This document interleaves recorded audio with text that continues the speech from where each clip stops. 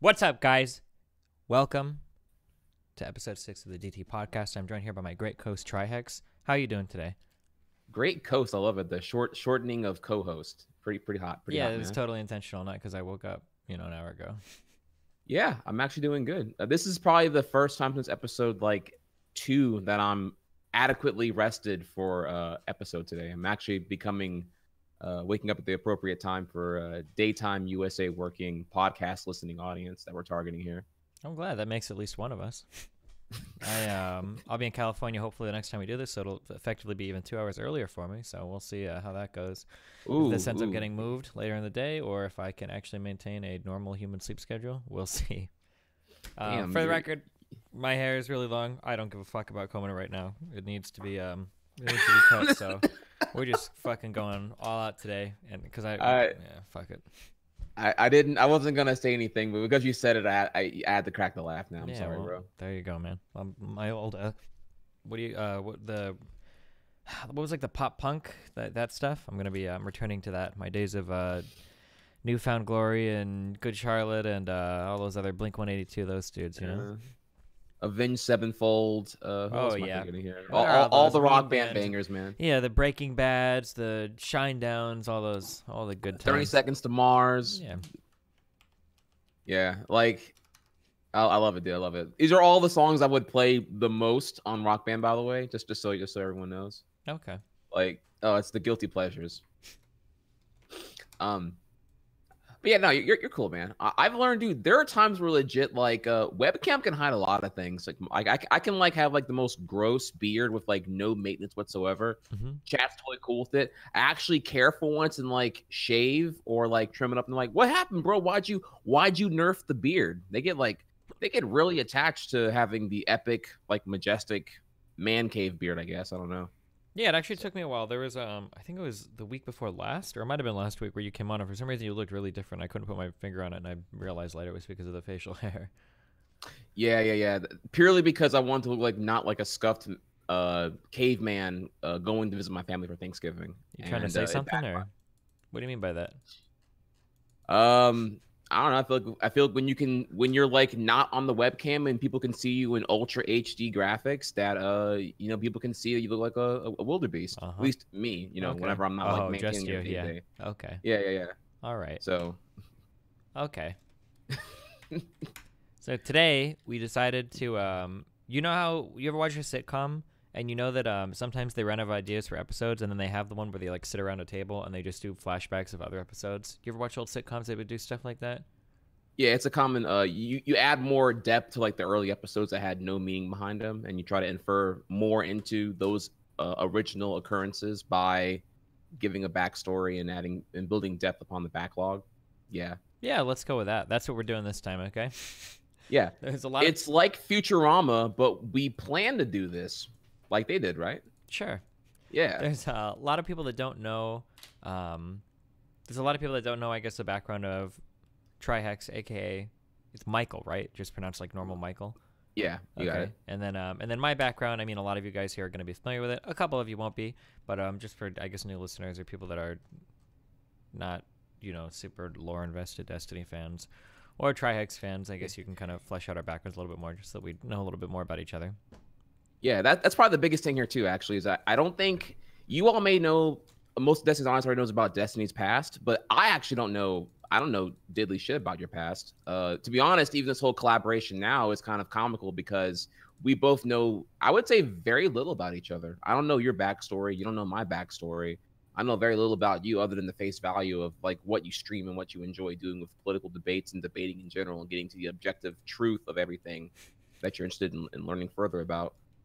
But yeah, we don't know much about each other. So in an effort to strengthen that bond and heighten that bromance, I thought it was actually cool to say, yeah, let's rather than do the bromance off stream, let's do it on stream. Let's do it on podcast. Let's make it happen. Let's cement the hand holding metaphorically. Sounds good. I broke it down basically into we talked about the categories beforehand. So I guess basically we'll walk through, we'll both talk about our beginning, I'm guessing first jobs, first things we ever did for actual exchange of cash, and then how we got into streaming, and then how we got to, I guess, where we are today.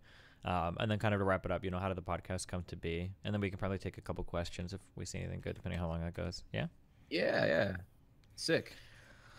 So you want to start with first job you ever worked? First job I ever worked. So I was a Yu-Gi-Oh playing introvert high school student who got a flip phone at age 16 from my mom and she pretty much guilted me, and she's like, all right, look, I'm getting you a cell phone. Mind you, this is like 2006. I'm getting you a cell phone. It's a shitty flip phone, costs $40. You're paying the bill. Deal with it, or I'm turning the phone off. And I was like, all right, cool, whatever. So I got a job at a McDonald's that was built into my local Walmart. And I was smart because I applied at that one specifically because I thought the McDonald's inside of a Walmart doesn't have a drive-through. So therefore, it's less bullshit to deal with on any given day. That was my high IQ play right there. So I worked at McDonald's at age 16. I was only there for 4 months until I immediately quit when I could. And you didn't have to work. There was no drive-through? There was no drive. Yeah, because it's the McDonald's inside the Walmart. Yeah. So there's only like the lobby. So lucky. And yeah, okay. Yeah, it's the gift and the curse, though. Okay, there were some trade-offs there. The McDonald's in a Walmart typically is a much smaller kitchen. So you're literally, if you're like cooking, like I kid you not, it may be the width of my stream room, literally. Like you're when you add in like the grill and the other in the sandwich assembly line behind you station, like yeah, you're pretty much freaking ass to ass behind each other. Like you barely can move through. If you have like if Big Bertha is like the obese old lady behind you making sandwiches and you're on the grill, like you're literally, she's like right on you, dude. There's nowhere to walk through. Honestly, it was really frustrating, actually. Not to mention, it's this really weird thing where because you could see the entrance door to Walmart when you're working in that depressing ass kitchen all day, it was like I got like a weird case of like I don't know. I want to call it like melatonin withdrawal, where like I'm behind regular fluorescent light bulbs from the ceiling, and like I'm seeing the beautiful, tempting daylight. Like it's a beautiful day outside. I'm just stuck in here, depressed as shit, hating where I am right now. It fucking sucked, dude. It's like the prison in The Dark Knight Rises or whatever. You can see the escape, but you can't actually get there. Dude, you even see the little light beams from the window, dude. Yeah, the whole thing. And then, but yeah, I was only there for 4 months. I dipped out. I'm sorry. First call here for an anecdote. I dipped out because I was a good worker. I was on my P's and Q's. I had strong work ethic because I didn't want to be the weakest link in the McDonald's workforce, quote unquote. And so at night when they close, everyone has like a chore and errand to take care of. Some have to like restock the freezer. Some have to I don't know, wash dishes. Some have to like apply the anti-grease whatever fluid to the flat top grill that you cook the burgers on. Mm-hmm. The worst chore by a wide margin was dishwashing. Shit fucking sucked, dude. These so whenever y'all order chicken nuggets at McDonald's, like the fryer basket that you put the nuggets in then drop into the fryer for is so coated, so thick in grease, like just clearly months of whoever was assigned dish duty not giving the slightest fuck about actually scrubbing the damn thing. So just like it gets coated and looks like shit. And it's like it's really like plastic coated in shit. And I'm like sitting here actually like, oh my God, I have to actually like do it really. I thought that was like, I was naive, right? So I thought that was from one day of it being in the fryer all day. So I'm sitting here like getting like tennis elbow trying to fucking scrub this stupid basket to oblivion. And I actually do it. And then the manager's like, wow, Michael, you did a great job. I'm going to make you do dishwashing from now on because you did such a good job. And I'm like, wait a minute. So you're punishing me by giving me the worst chore by a wide margin because I did a good job on it? Then mind you, the next day, the other guy who had it didn't just fucking rinsed it and threw it right back in the thing. Didn't even bother washing it. I saw him do it. That meant that you weren't friends with the supervisor and he just wanted to throw you in a shit job. That's what that means, by the way.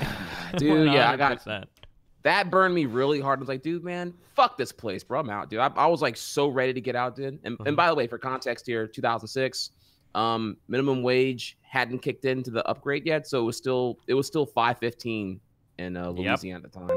Yeah. So it was like, it was trash, dude. My checks were like garbage. Like me giving a fuck was like I got like $135 every 2 weeks. Like it was nothing. That barely paid anything. You combine my car insurance and the phone bill, and I was pretty much down to like nothing. I was working to pay for a car to drive the places I couldn't do anything with anything because I had no fucking money. So it was like a zero sum gain working at McDonald's. So I dipped out. That was my first job anyway. My first job was at McDonald's too. That's kind of funny. Really? Yeah, I feel like a lot of the worst parts of my job though were tied to working in the winter and being in an outdoor restaurant. Like I think we called it back drive, was working the a lot of places have 2 drive-through windows, and then one is kind of the first one you run up to, and then the second one is the second one you run up to. And that first one you go up to in the back of the restaurant, it was always fucking freezing cold. When it was the winter time and you had to work that position, that was the worst fucking position to work. Holy shit, it was so fucking cold. But for the most part, I mean, otherwise, yeah, I mean, it's a job at McDonald's. It kind of sucked, and yeah. Yeah. So I have here actually, I only went through, believe it or not, 4 jobs is my entire work history until I got into streaming. We don't have to go over each of them, but yeah, I do have after McDonald's. Well, so after McDonald's, I had okay, so it's a funny thing here. I ended up working at a Mexican restaurant called Tampico's, and what happened is my friend Jesse had another friend who was a busboy at Tampico's. One of the customers forgot their wallet on the table after leaving the restaurant after eating there. The busboy, the busboys, they come after you leave and they grab all your dirty dishes off the table and they clean the table. That way it's ready to serve for the next customer. Real quick, Tampico's, is this like a normal sit-down restaurant or? Yeah. This is a normal sit-down Mexican restaurant and cantina. Gotcha. Family owned, not a nationwide chain of any kind. Just like, they have like 4 locations, I believe, at this point now. Sure. We'll get more to that here in a second. Don't worry. That the family-owned part's very, very important to know here. Oh God, of course it is. Yeah. We're gonna get into this one here in a second. So the friend, the wallet was missing. The gentleman came back. The friend denied it. Gets pulled into the office.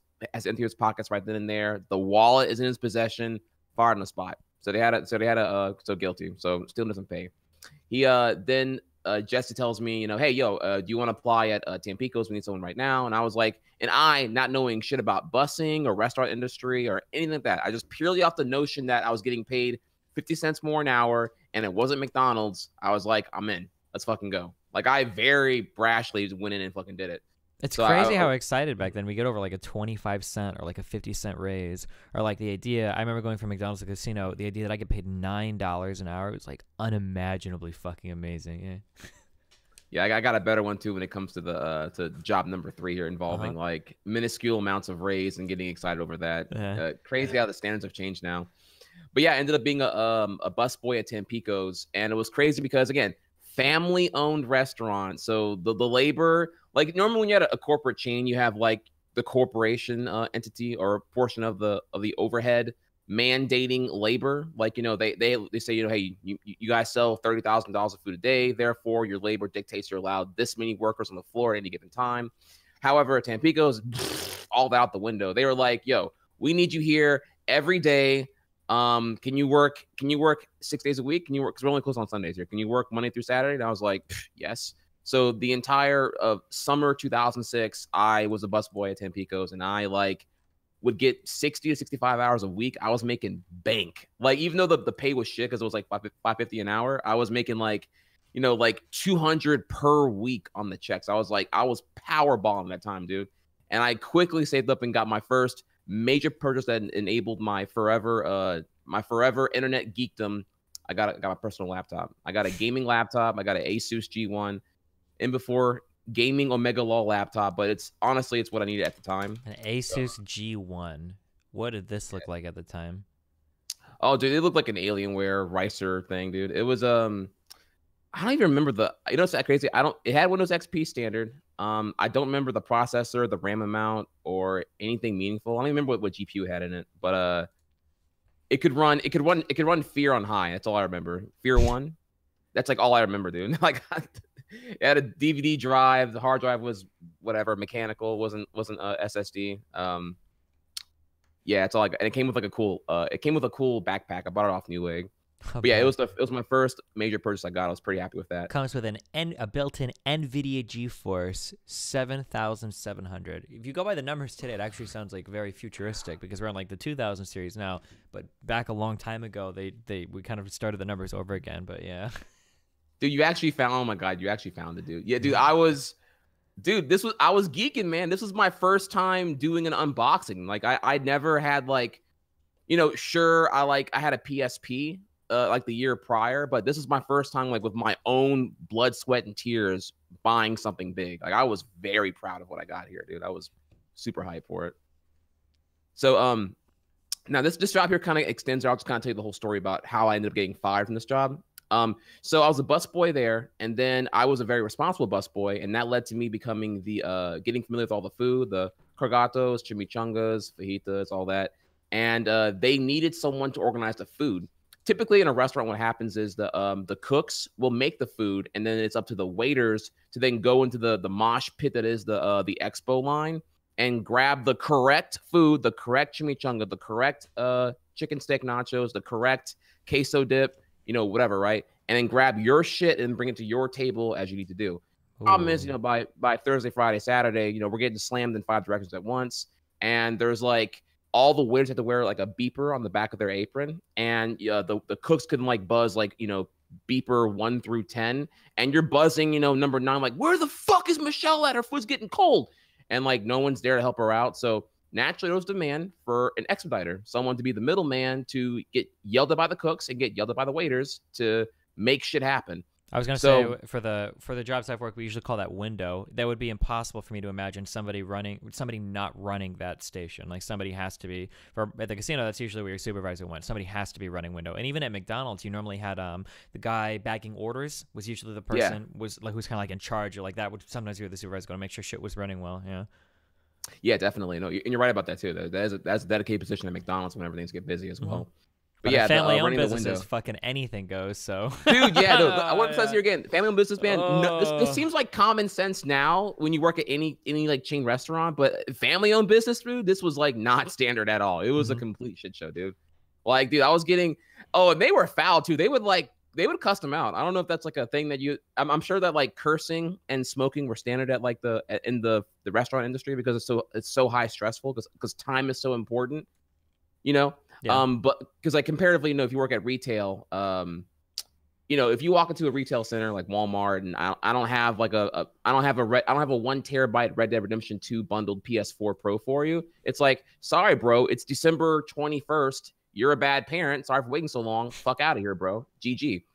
Comparatively, you walk into a restaurant. If I'm out of whatever the fuck you want, if you want like A1 steak sauce on your ribeye and I don't have A1, you're looking at me like, well, I don't want this fucking steak anymore. Like I am moody, and I am moody tethered to my hunger. So now I'm hungry and angry. So I'm hangry and I'm mad at you about it. So everything the customer's mad about is now your problem. You're deeply invested into it, and it's a time sensitive issue. So it's like the whole thing is like compounded to be this giant stress bomb the entire fucking night, right? Yep. So the point is though, at the restaurant, these cooks, man, whether it be Pascual or Juan or I forgot the other guy's name here, dude, they're all cussing at me in Spanish, like fucking puto, telling me how unreliable all the waiters are. Dude, it was very much a us versus them. It was very much a front of house versus back of house thing. Is that standard for you too? Oh yeah, dude. That one of my favorite things. Yeah, I can kind of go into it. Oh yeah, dude. Back of house is fuck them, dude. The cooks get dude, so it fucking was rude on shit. When you're in the middle of a rush and a poor little server coming like, can I get a side order? And the cook's like, that'll be 35 minutes. We're busy. It's like, damn, dog. Really, 35 fucking minutes for that? Fucking calm down. Holy shit. Yeah, dude, it's the worst, man. When you bring something to the table and they ask you, hey, can I get a side of something non-traditional, something you can't ring in? Like you can't ring in like a side of butter. Butter does come on the ribeye, right? But there's no button in the computer to ring in the order extra side of butter. So you got to go over there and be like, hey, I need a side of butter. Did you ring that in? Yeah. I can't fucking ring it in, dude. I'm getting triggered. So many pet peeves when I would because when I became supervisor, I learned every job at the casino, back and front of house and back of house, because I wanted to be able to do everything. Nothing would piss me off more than a little lowly fucking server, coming up like, hey, I ringed in this wrong, or hey, I did that. And then the servers or the cooks be like, yeah, did you ring that in? Did you remember to charge for it? It's like, motherfucker, let us worry about that shit. Cook the fucking food. You don't need to sit here and fucking do some broad spectrum analysis of the front of a house business. Don't worry if we fucking charge something. You don't do the fucking inventory. You're not managing fucking payroll. Why the fuck do you care? Shut the fuck up and cook. The fuck is wrong with you? Oh man, so yeah, but yeah, cooks get hella No. fucking attitude. Yeah. Hang on. I will get to this further here, but I have PTSD. I want to bring it up here real quick about that because fucking AVT, it's the term I heard every fucking day. I want to ram my head into a fucking wall. You don't even know, dude. Actual versus theoretical. That's all they ever threw at us, bro. They're like AVT. You bring that in. I can't fucking AVT? ring in butter, you stupid bitch. God. The only thing I've ever heard for annoying acronyms, I had a manager of a McDonald's restaurant. At McDonald's, did you ever hear HBO? No, what's HBO? God, handbag out, get it out the window. HBO. That's what they'd be shouting. HBO, get it out, handbag out. HBO, because every time you hit next on the McDonald's thing to show the served, it would record your times back in the office, correct. so you could see your average time. Yeah, HBO, hand it out. Oh shit, dude. Oh, dude. Hang on, wait. God, dude, you're triggering me too right now because, all right, the equivalent of HBO was fucking pre-bumping. Oh, my God, dude. Got to keep our average ticket times down. I did this. Sub 10 minutes. These motherfuckers would just bump like everything. You're talking about how you would just hit that serve button even if you hadn't handed the bag out yet, and so you'd have to remember. Oh, dude, I do that shit all the time.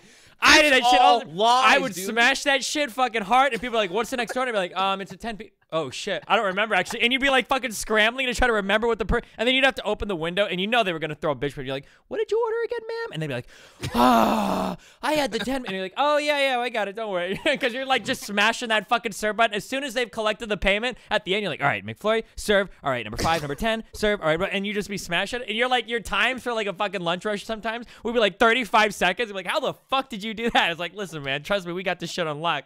Oh shit. Yeah, sorry. No, dude. Okay, the thing about this, okay, so for chat to understand here, whenever you're at McDonald's, there is usually like an 8-panel window, 4 top, 4 bottom, and you can hit, serve and have that panel be done, move on to the next one in an active queue. The thing is, though, so the timer is moving on all pending orders that have not been served yet. It's like a fucking Mission Impossible. Every single fucking number on that screen is going up, and they turn yellow and red depending on your, oof. Yeah, that it goes from green, happy, yellow, taking a little while, red, it's overdue. Like according to corporate mandated times, this should have been served by now because based off of it was being cooked at the time it was initially ordered, it'd be there on time. And I think 90 seconds is your goal. I think from when they enter the drive-through to when they're served, it's supposed to be 90 seconds tops. It's like your order. I think is what we went for. Yeah, it's fucking crazy. But the thing that me and Destin are talking about here, though, is this whole pre-bumping thing. Is you can bump it early to make your serve times artificially lower to make your restaurant look good in the corporate spectrum or in your current region for your area director. But what we and him are getting at specifically here is the fact that you live off the recall screen because you can bump orders and you have your pending orders, but you can hit the recall button and see what's already been served. And you're working off of that. Like you bump first, then hit recall, and you're looking at like recall 6 of 10. Like, okay, what did I bump 4 minutes ago? Like, what the fuck do we need right now? That's what we would often do. Like, it was just like people wouldn't live off the actual active queue screen. They would live off the recall function, which is cheating, but it is what it is. So, continuing on though, I went from a busboy to an expediter, and at first I would just organize the food in the window for the waiters who were just, and I'm sitting here, and now I'm the paranoid, dad sitting here buzzing all the beepers trying to get these motherfuckers to come get their goddamn food, and they're nowhere to be found because they're all busy getting double sat, triple sat, whatever. And eventually it's like, okay, I have to rise to the occasion. I had to literally bring the food forward. I had to learn how to carry trays and maintain balance. And bro, these fajitas are fucking. This is not some like little bullshit ass Buffalo Wild Wings. No, these are like fucking Tampico's loaded ass fajitas, bro. These things are fucking heavy, man. Like fucking heavy, dude. If I'm carrying 4, that thing's probably 25 pounds minimum on one hand on that tray, and balanced and hot as fuck. They coming out there hot on fire, dude. So I had to like get good real quick. I did. And I became the expediter, and I was like the guy who would run the food literally. So I went from beating minimum wage to now it's getting I got to upgrade to like $7 an hour, and I got tipped 10% from every waiter at the end of the night. So I was like, you are super brave. Expedite is if I was running window, I could never run food, because if I would step out of that window for 2 seconds, some dumb fuck server would walk up and start fucking shouting for shit, and I would come back, and 5 minutes fucking later there would be plates in my window, and I would have no fucking idea what would be going on. Man, I don't know. I felt like when I was running window, you could never leave to run something unless you literally like were running out of employees or some shit, because some dumb fuck would walk up to the window and ask for some random fucking shit, and you'd be totally lost like 5 minutes later. Oh man. You're not wrong. Okay, that did happen. They got destroyed. Eventually, though, here's the thing about it. I was beta. I would never, like, I was not an alpha wolf yet. I didn't feel confident enough to ever pull that card. So when they would, like, ask for shit, you know, the cooks would curse Mountain Spanish, tell them to go fuck off. And they were like, no, you wait for Michael to come back, and then you ask him what you need. They literally mandated that I got the authority to, I was their voice. Yep, you yell at me about what the fuck you need, and we'll go from there. So I got some power. I got some trust. It felt really, really good. Like, we actually... Me being there was a very vital thing that made me feel very valued to the whole thing, to the point where everyone was watching me run food so often. Like, I'm literally running back and forth in that kitchen like all night long, sweating my ass off, that I had regulars who were at the restaurant asking me, you're really fast and really good, man. When are you going to be a waiter? And I was like, oh, well, I'm 17 right now. I guess I couldn't be a waiter until I was 18 to serve alcohol. And they were like, and so I was like, all right, cool. I guess my new goal now is to, when I'm 18, be a waiter.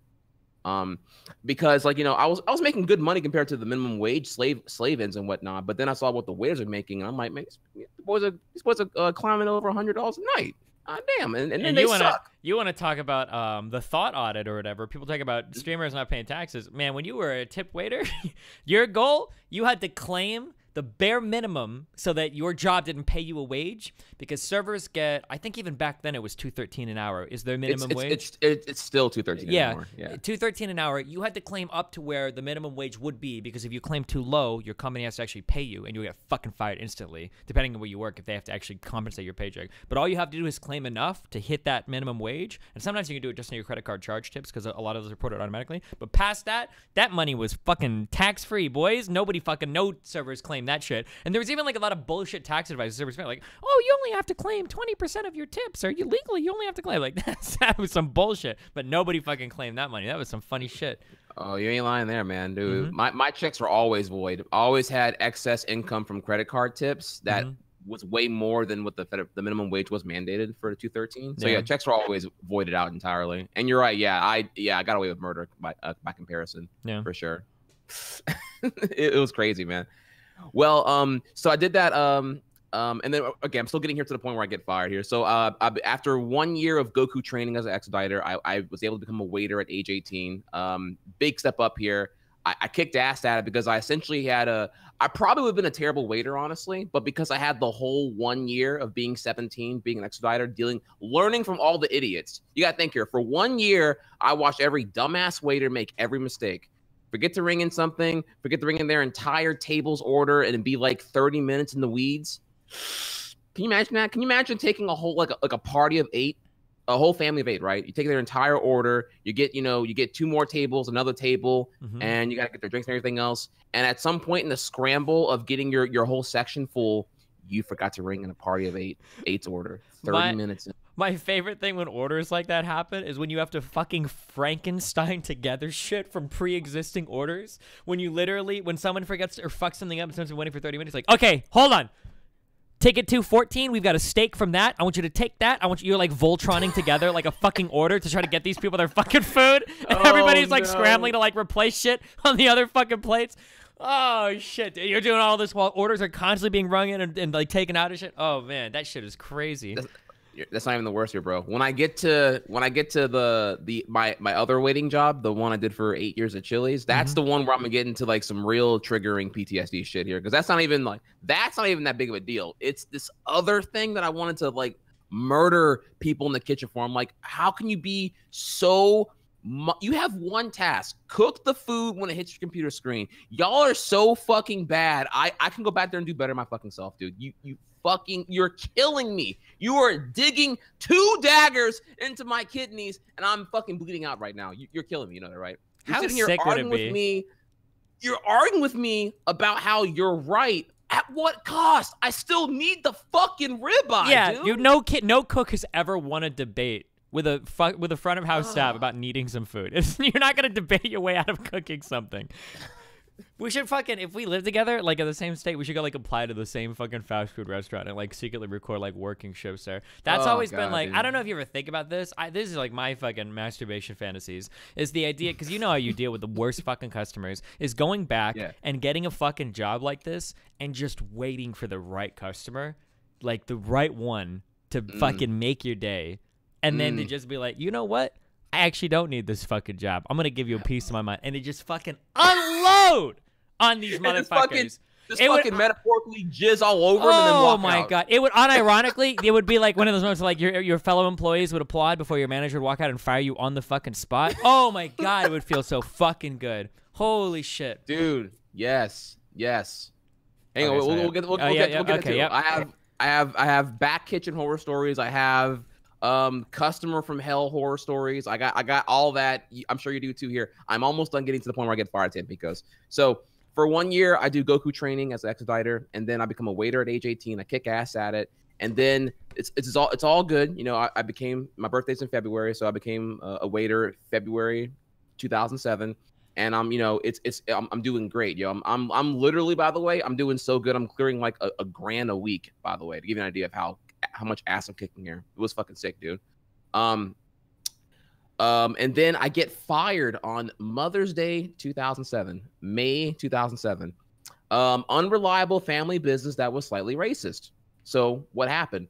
Well, Tampico's is normally closed on Sundays. It's like on the sign, literally. So we're like hardcore closed on Sundays. But the manager, Maria, was who's like 45 or whatever, was like, Michael, I need you. We're going to be open for Mother's Day. I need you here. Can you please be here? She's asking me this on Friday night when we're checking out. Hey, listen, a day and a half short notice here. No big deal. We've never opened on Sundays here, but I need you to be here on Sunday. Can you do that?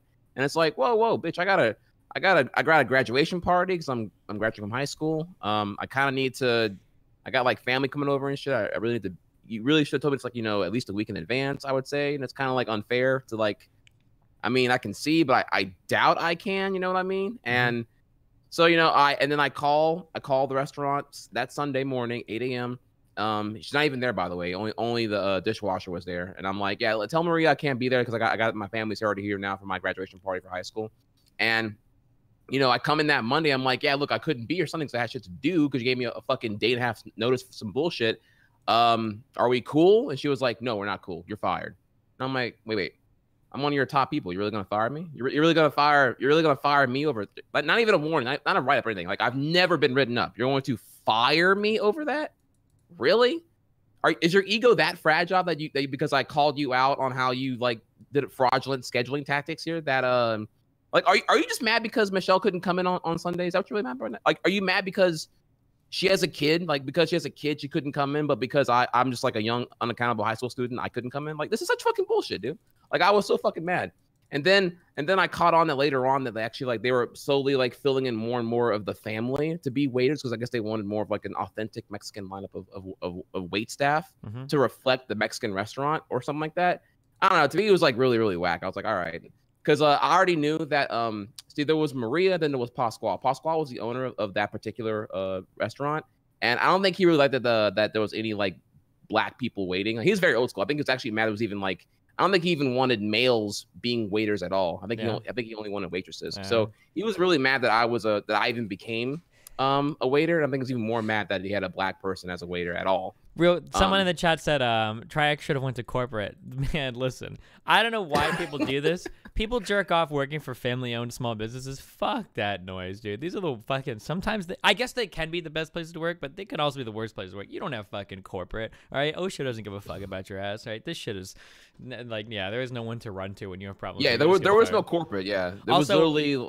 And what you said about like only hiring waitresses, this is really fucking funny. There is this pizza place that I go to eat with Nathan, like down in our little plaza near our house all the time. I swear to fucking God, the way these guys hire, it is always, and they've gone through like 15 employees. It's always like a really attractive girl with a really fat fucking ass. Every time, and they always wear the same like very tight pants. And I noticed that like every time I come in, I was like, oh cool, new employee, what's up? And then they'll turn around to ring me in. I'm like, oh okay, I got it. Like every fucking time, it is the like every single their model employee is so fucking funny. But yeah. Okay, so I keep going. So fired Yeah. because they said you no call no showed on a Sunday, I guess. Eh. Yeah, I guess, yeah. And then that led to me, and I was sad, man. I was very depressed throughout summer 2007 because I was broke as fuck trying to find an equivalent job. There was here's the funniest thing here. Probably the biggest decision that influenced the entirety of my whole career here, right? I was so down in the dumps that I was like, all right, you know what? I gotta apply to Walmart, man. I don't know what else to do. It's been, a month and a half. I'm bleeding right now. I need to figure out what's next, man. And so my mom knows the manager. Her and the manager of the Walmart I live near were high school friends. So it was like he was like ready to auto hire me. All I had to do was go online and do the application. So I go to do the application, and it was like one of those like bullshit 200 question surveys about your personality assessment. And I was like, oh my god, dude, really, for fucking Walmart, dude? Fuck this. Or like I said, I'll do this later on. And I ended up playing like, I don't know, like Rock Band all day or some shit like that with my friend. I hate when you have these bullshit ass fucking interview things for bullshit ass fucking jobs. I remember when I started to get my when I was doing my carpet cleaning job, the guy's like, "Why is it that you want to work here?" And it's like, "Motherfucker, I need money. Why the fuck do you think I'm here? The fuck is wrong with you? Why are you fucking asking? It's humiliating enough that I'm filling out this goddamn application. Now you're giving me the fucking the interrogation on why I need the fucking job. Why the fuck do you think I'm here? I got bills to pay, motherfucker. That's it. Don't flatter yourself. Jesus Christ." Yeah, man. So I get a 200 question survey. I blow it off that day, and like I'm like really like, do I really have to work at Walmart, dude? I'm trying further to find other shit out here. Eventually, another 9 days passes by, and I'm like, okay, fuck, I need to do that survey, dude. So I forgot about it. I finished the survey. I applied in. I slam dunk it. Whatever. I'm not a serial killer according to the survey, so I'm able to work at Walmart. And my mom calls back Terry for my application. He's like, yeah, tell Michael, unfortunately, I really wanted him. I actually need overnight stalkers. I would have definitely had him on here immediately. But his survey got flagged in the system because he didn't finish the survey within 48 hours.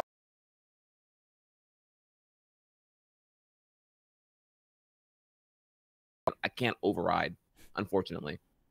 So due to me, like, being all butthurt about the survey, I literally couldn't get hired at Walmart. And I promise you, if I had been, I probably would have, like, lowered my expectations and remained as a Walmart overnight stalker for who knows how long. I would have minimized my expenses to match the starvation wage I was going to get paid working there. So thankfully that didn't happen. Kind of fun here, though. But yeah, I couldn't get hired at Walmart to make a law. Got declined. Now what happened though is August 7th, 2007, I applied at Chili's to be a waiter because I figured by that point all the kids are back in school and I can actually get a job there now because all the summer flings were gonna go back to school. And I went to GameStop to pre-order Smash Brothers Brawl and Mario Galaxy. And when I went there to do 2 reserves, the manager there who knew me from way back and was really cool was like, yo, man, you know what, bro? Do you want to work here? Like, he asked me. I didn't even ask to apply there. I was like, dude, let's fucking go, bro. So I got hired at both Chili's and GameStop same day, August 2007. Ended up working both jobs for the next 4 years straight. And that leads to the next chapter of like where we get into the real waiter/restaurant PTSD hell that is fucking Chili's Bar and Grill. Chili's, the lesser-known cousin of Applebee's, yeah. Yeah. Well, actually, fun factor, though, the Chili's employees call Applebee's the poverty Chili's. Like, they call it Crapplebee's. Oh, really? They're actually worse. They're managed. I can tell you for a fact, they're actually managed worse than Chili's is. Okay. Believe it or not. Oof. But you want me to continue going, or you want to because it all leads to like, because this is where it gets to the big thing about how I get into the streaming thing. But yeah, take us right up to that point at least, yeah. Okay. So so happens is I get hired at GameStop and Chili's. I work at GameStop Monday through Wednesdays, and I work at Chili's Thursday through Sundays. I do this like full-time double job schedule where I'm only off occasionally every other Wednesday from GameStop for the next 4 years straight. Like I'm like, after the 2007 summer drought of being financially unstable or instable, I was I was humbled. I was like, no, this is a very clusterfuck schedule, but I enjoy not being broke anymore, yo. I have no free time anymore, but that's cool though. I can live with that. I'd much rather that than the stress of like having to figure out how I'm going to pay bills and shit next month or whatever. Were you working part-time at both these places?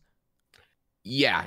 Well, the thing about, being a waiter is that it's not really about like, when you say part-time, like, part-time is like what, under 30 hours a week. Is that correct? Technically, it depends on the place. They define it differently, but yeah, I was working like 32 to 33 hours a week at Chili's. I worked when the shifts were good. Like I wouldn't like I'm working, Thursday all day, Friday, Saturday double, Sunday and Sunday morning. Cool. Yeah, I'm working the bread and butter because Monday through Monday's good too because Monday Night Football, but like I don't know, like I'd rather GameStop was more fun for me at that point, so I'd rather just like peace out. Anyway. The worst thing about doing part-time work was that sometimes you just like working an 8-hour day felt like you went in, you worked an 8-hour day, and you got, your decent paycheck. The thing that sucked was working if you had like a 4-hour shift. Nothing sucks harder than like a 4-hour shift where you're coming in and you've got to work like 5 to 9 or like 4 to 8 because it fucks your entire day up. Like it does. If you want to get it done like 10 or 11, like you don't want to fucking go out and then have to go home and get dressed for work to go in at like 3 or 4, and then by the time you're out it's like 9 or 10. It's like fuck. Like working those part-time shifts, like even if it's only like 4 hours of work, it feels like it fucking ruins your whole day. I hated those types of fucking shifts. Yeah. You know what it reminds me of? Those nighttime shifts like that completely disrupt your day flow are the equivalent of night school. If you've ever had the misfortune of saying, "Hey, I'm smart. I'm gonna apply for Tuesday, Thursday only classes, and I'm gonna get that 6 to 9:30 p.m. class only twice a week." That's smart. It's better than Monday, Wednesday, Friday. No, dude, backfires big time. Night school is the worst, dude. It drags so bad, dude. It feels like you're in the hyperbolic time chamber, dude. Those 3.5 hours drag, man. Fuck that, dude. So yeah, night shifts, same thing. I totally understand that. Yeah, I can't imagine people bring a lot of energy to those classes too. So, well, yeah, because also like, what college professor wants to work, night classes? Unless you have like some kind of like sleeping disorder or whatever. Like, so usually the teachers you're gonna get are mediocre in my experience, and the classes are just low energy. There's never gonna be like an enthusiastic, I want to be here. Everyone hates it. I feel like everyone who's stuck there is literally people who procrastinated getting their schedule done promptly, and the only option left was the Tuesday, Thursday night classes. Super garbage. I would highly recommend don't do it here. Crazy. Well, so yeah, I was working at GameStop Monday through Wednesday. I worked at Chili's on the weekends. I do this for 4 years. It was a complete shit show on the there was this unique dynamic though, because at Chili's, again, like I said before, all the problems are invested into you, the waiter, and everything's super time sensitive. So I've had shit like, we're out of, manager's unreliable. We were running out of, they do the truck orders poorly. So we're running out of A1 steak sauce. We're running out of toilet paper. We're running out of receipts. There was legit one time where we were completely out of receipt paper. And so I had to I can only take cash only because I couldn't run credit cards because a credit card would give me a printer out of paper error. So there was points where I had to be like, hey, yo, look, I'm sorry, y'all. If y'all don't have cash, did you ever play the game where you were working at a Chili's and you had to call another Chili's in the area to get product? Oh, dude, that was all the time, dude. That was all the time. And your fucking manager or supervisor or some trusted employee would have to fucking drive his ass over to like another neighboring store, talk to their supervisor, and then sign out like a bunch of their like either paper cups or like meat or some shit, and then drive it back to the fucking store you're from. Oh my god. Here's the problem with that though. Like the problem is like there's no win for you, the waiter, right? Because again, you've incurred so much taxes on your tips that if you clock in as hourly, it's gonna be eaten up as a zero wage anyway. So you're not gonna get paid for that. And like if you're the one who bites the bullet to go get the product that's needed here, you're not making any money while you're doing all that shit, right? Yeah. So like you have to get like compensated somehow. And it's like usually I never went for it because I'm like, yeah, I'd rather make money right now than fucking than help your incompetent ass because you fucking couldn't order mashed potatoes in time or whatever. But usually they'd have to offer like one of the waiters like a free meal that day or some shit. And boy, would they milk that shit too. It's like, yeah, I want a half rack brown sugar rub with like a fucking with a ribeye. I want the loaded potatoes with the Texas cheese fries. I want extra everything on it. Like bring in some like $30 order and get it for free. Yeah, they would milk that shit for sure. But like that costs a restaurant like nothing too. So in the end, you're still getting fucked. It just doesn't feel like it. Yeah. The gullible ones would go do it. I knew better. I was like, I'd rather make money right now. So because even at McDonald's, they should give you a free meal for lunch, right? You get to sign out at least one free meal, or at least they did when I was there. That's it? The free meal is all you got for going to get product from the store? Oh, Seriously? no, for lunch. Like if you clock out for a meal, I'm pretty sure they would give you a meal. No, you get half off is what I recall. At Chili's or at McDonald's? No, I mean, well, both, yeah. Both you can get a half off meal once a day. Damn. I felt like at McDonald's, I wonder if it was free. Maybe it wasn't. I don't know. I don't remember it being free. I remember it being half off. I remember getting like I can remember like ordering a Big Mac and it being like $2.50 for the whole meal. So I wonder if it changed because you were working at when you were your paychecks signed by McDonald's when you worked at McDonald's? I don't remember, dude. We're bringing up like 2006 now. It was only 4 months. I was not there for how long were you McDonald's? I was only there for a year, but when you work at stores inside of other buildings, I think those stores are technically owned by those buildings. I could be wrong, someone correct me, but like if you work at a Starbucks inside of a Target, I think Target is the one that sends you your paychecks. It's actually like owned, like you get yeah. So maybe so like an inside policy like that might be different than like a corporate McDonald's or a franchise McDonald's or something. Yeah. Interesting.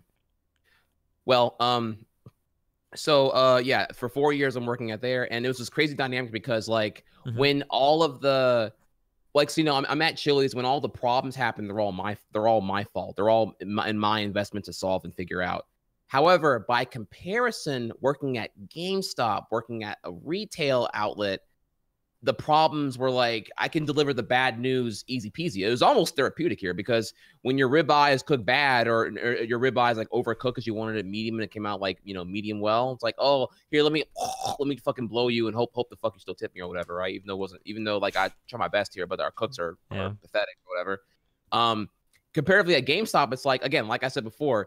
So let me get this right. So you're gonna walk in here on Christmas Eve and you want. Not only do you want a 360, you want me to get you a used, cheaper 360. You're pathetic. Dude, I've been sold out of 360s brand new since like December 10th. You're coming in here 2 weeks later because you're a bad parent. You're waiting to the last fucking day. You're stingy. You're arrogant. You're dumb. And I don't tell them all that, but it's like, I just laugh because I'm like, let me go in the back check if I have any used 360s for you. I don't have anything, bro.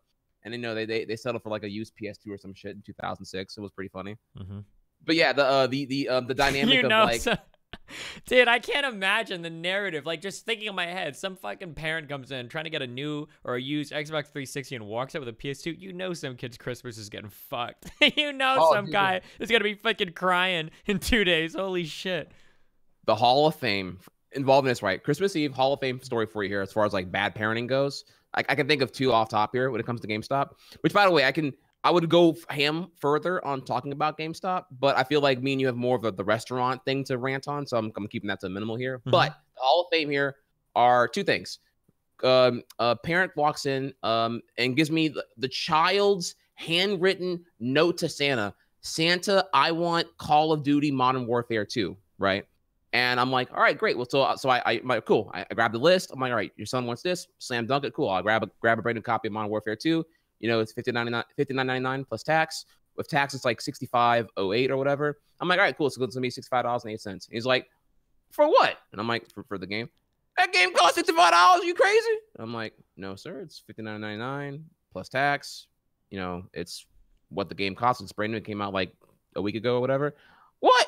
Oh, boy, he ain't that good. Shit. Let me see. What you got over here? What you got over here? So he walks over to the Wii section. Now, mind, this is like, you know, so in 2006, the Wii was like, you know, not quite at peak shovelware yet, but he walks over to the Wii section and grabs this game called Chicken Blaster, which is one of those like gimmicky games that's like meant for the parents to think is actually like intuitive, but it's really not. Where it comes with a giant like peripheral gun that you put the Wiimote into and you like shoot chickens or whatever and some kind of bullshit. So he grabs that, which was like, normally it was $30, but it was like on clearance. So it was $15. He goes over and grabs that for the Wii. Mind you, the kid wanted Modern Warfare 2 for 360. Oh yeah, this is good. This looks more better than Modern Warfare 2. Give him that game right there. And so, I'm like, dude, you're such a bad parent. Your child literally wrote down what he want, and you lost your shit over $60 for a game. Okay, damn. All right. So yeah, just like this kid's Christmas is gonna be fucking ruined, dude. I felt terrible, and I'm like, the problem too is like I have been in situations so frequently now where it's like I hear you, chat. Chat would tell me right now, well, why didn't you tell the guy that the game he wanted was for a different console? And I'm like, no, look, when they get sticker shock, bro, you let them The Titanic has already been hit by the iceberg. You let the motherfucker sink, okay? You don't tell him about that because that's just going to be a slow burn. The more bad news you must deliver to someone who isn't expecting bad news, the more troublesome it's going to be for that entire exchange. Trust me.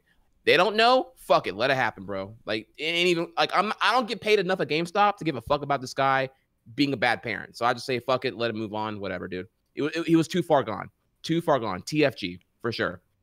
The other story here is that on Christmas Eve, I think 2008, this has been a while, right? Guy walks in, he wants a brand new, I think he wants like this is like the year when the Xbox 360 Slims came out, the ones that were the ones that had like the gloss finish on them. They're no longer the Xbox 360 arcades. These were the ones that had like built-in hard drives now, finally. They didn't use like the little slap-on hard drive expansion bay thing. He wanted one of those. Mind you, we've been sold out of those since like November, so this was like a zero hope for this guy.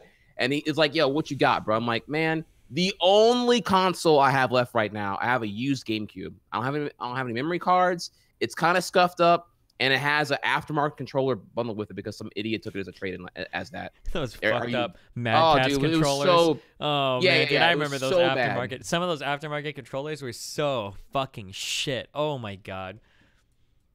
And I was like, I mean, I got that. I mean, I don't have any of the and I'm normally be like, all right, cool. I can sell you a GameCube and maybe I can get you like Mario Sunshine or Shadow the Hedgehog or like Sonic Adventure 2 Battle or some shit. Dude, I had nothing. I'm like, bro, here's a GameCube. Here's like Madden 2002. I have no memory cards, bro. If you want that, you can do that. And this guy, I felt so bad for him, dude. He fucking I felt kind of bad because he was a bad parent. He waited till Christmas Eve. But he walks out with a fucking GameCube Madden 2002 in 2008.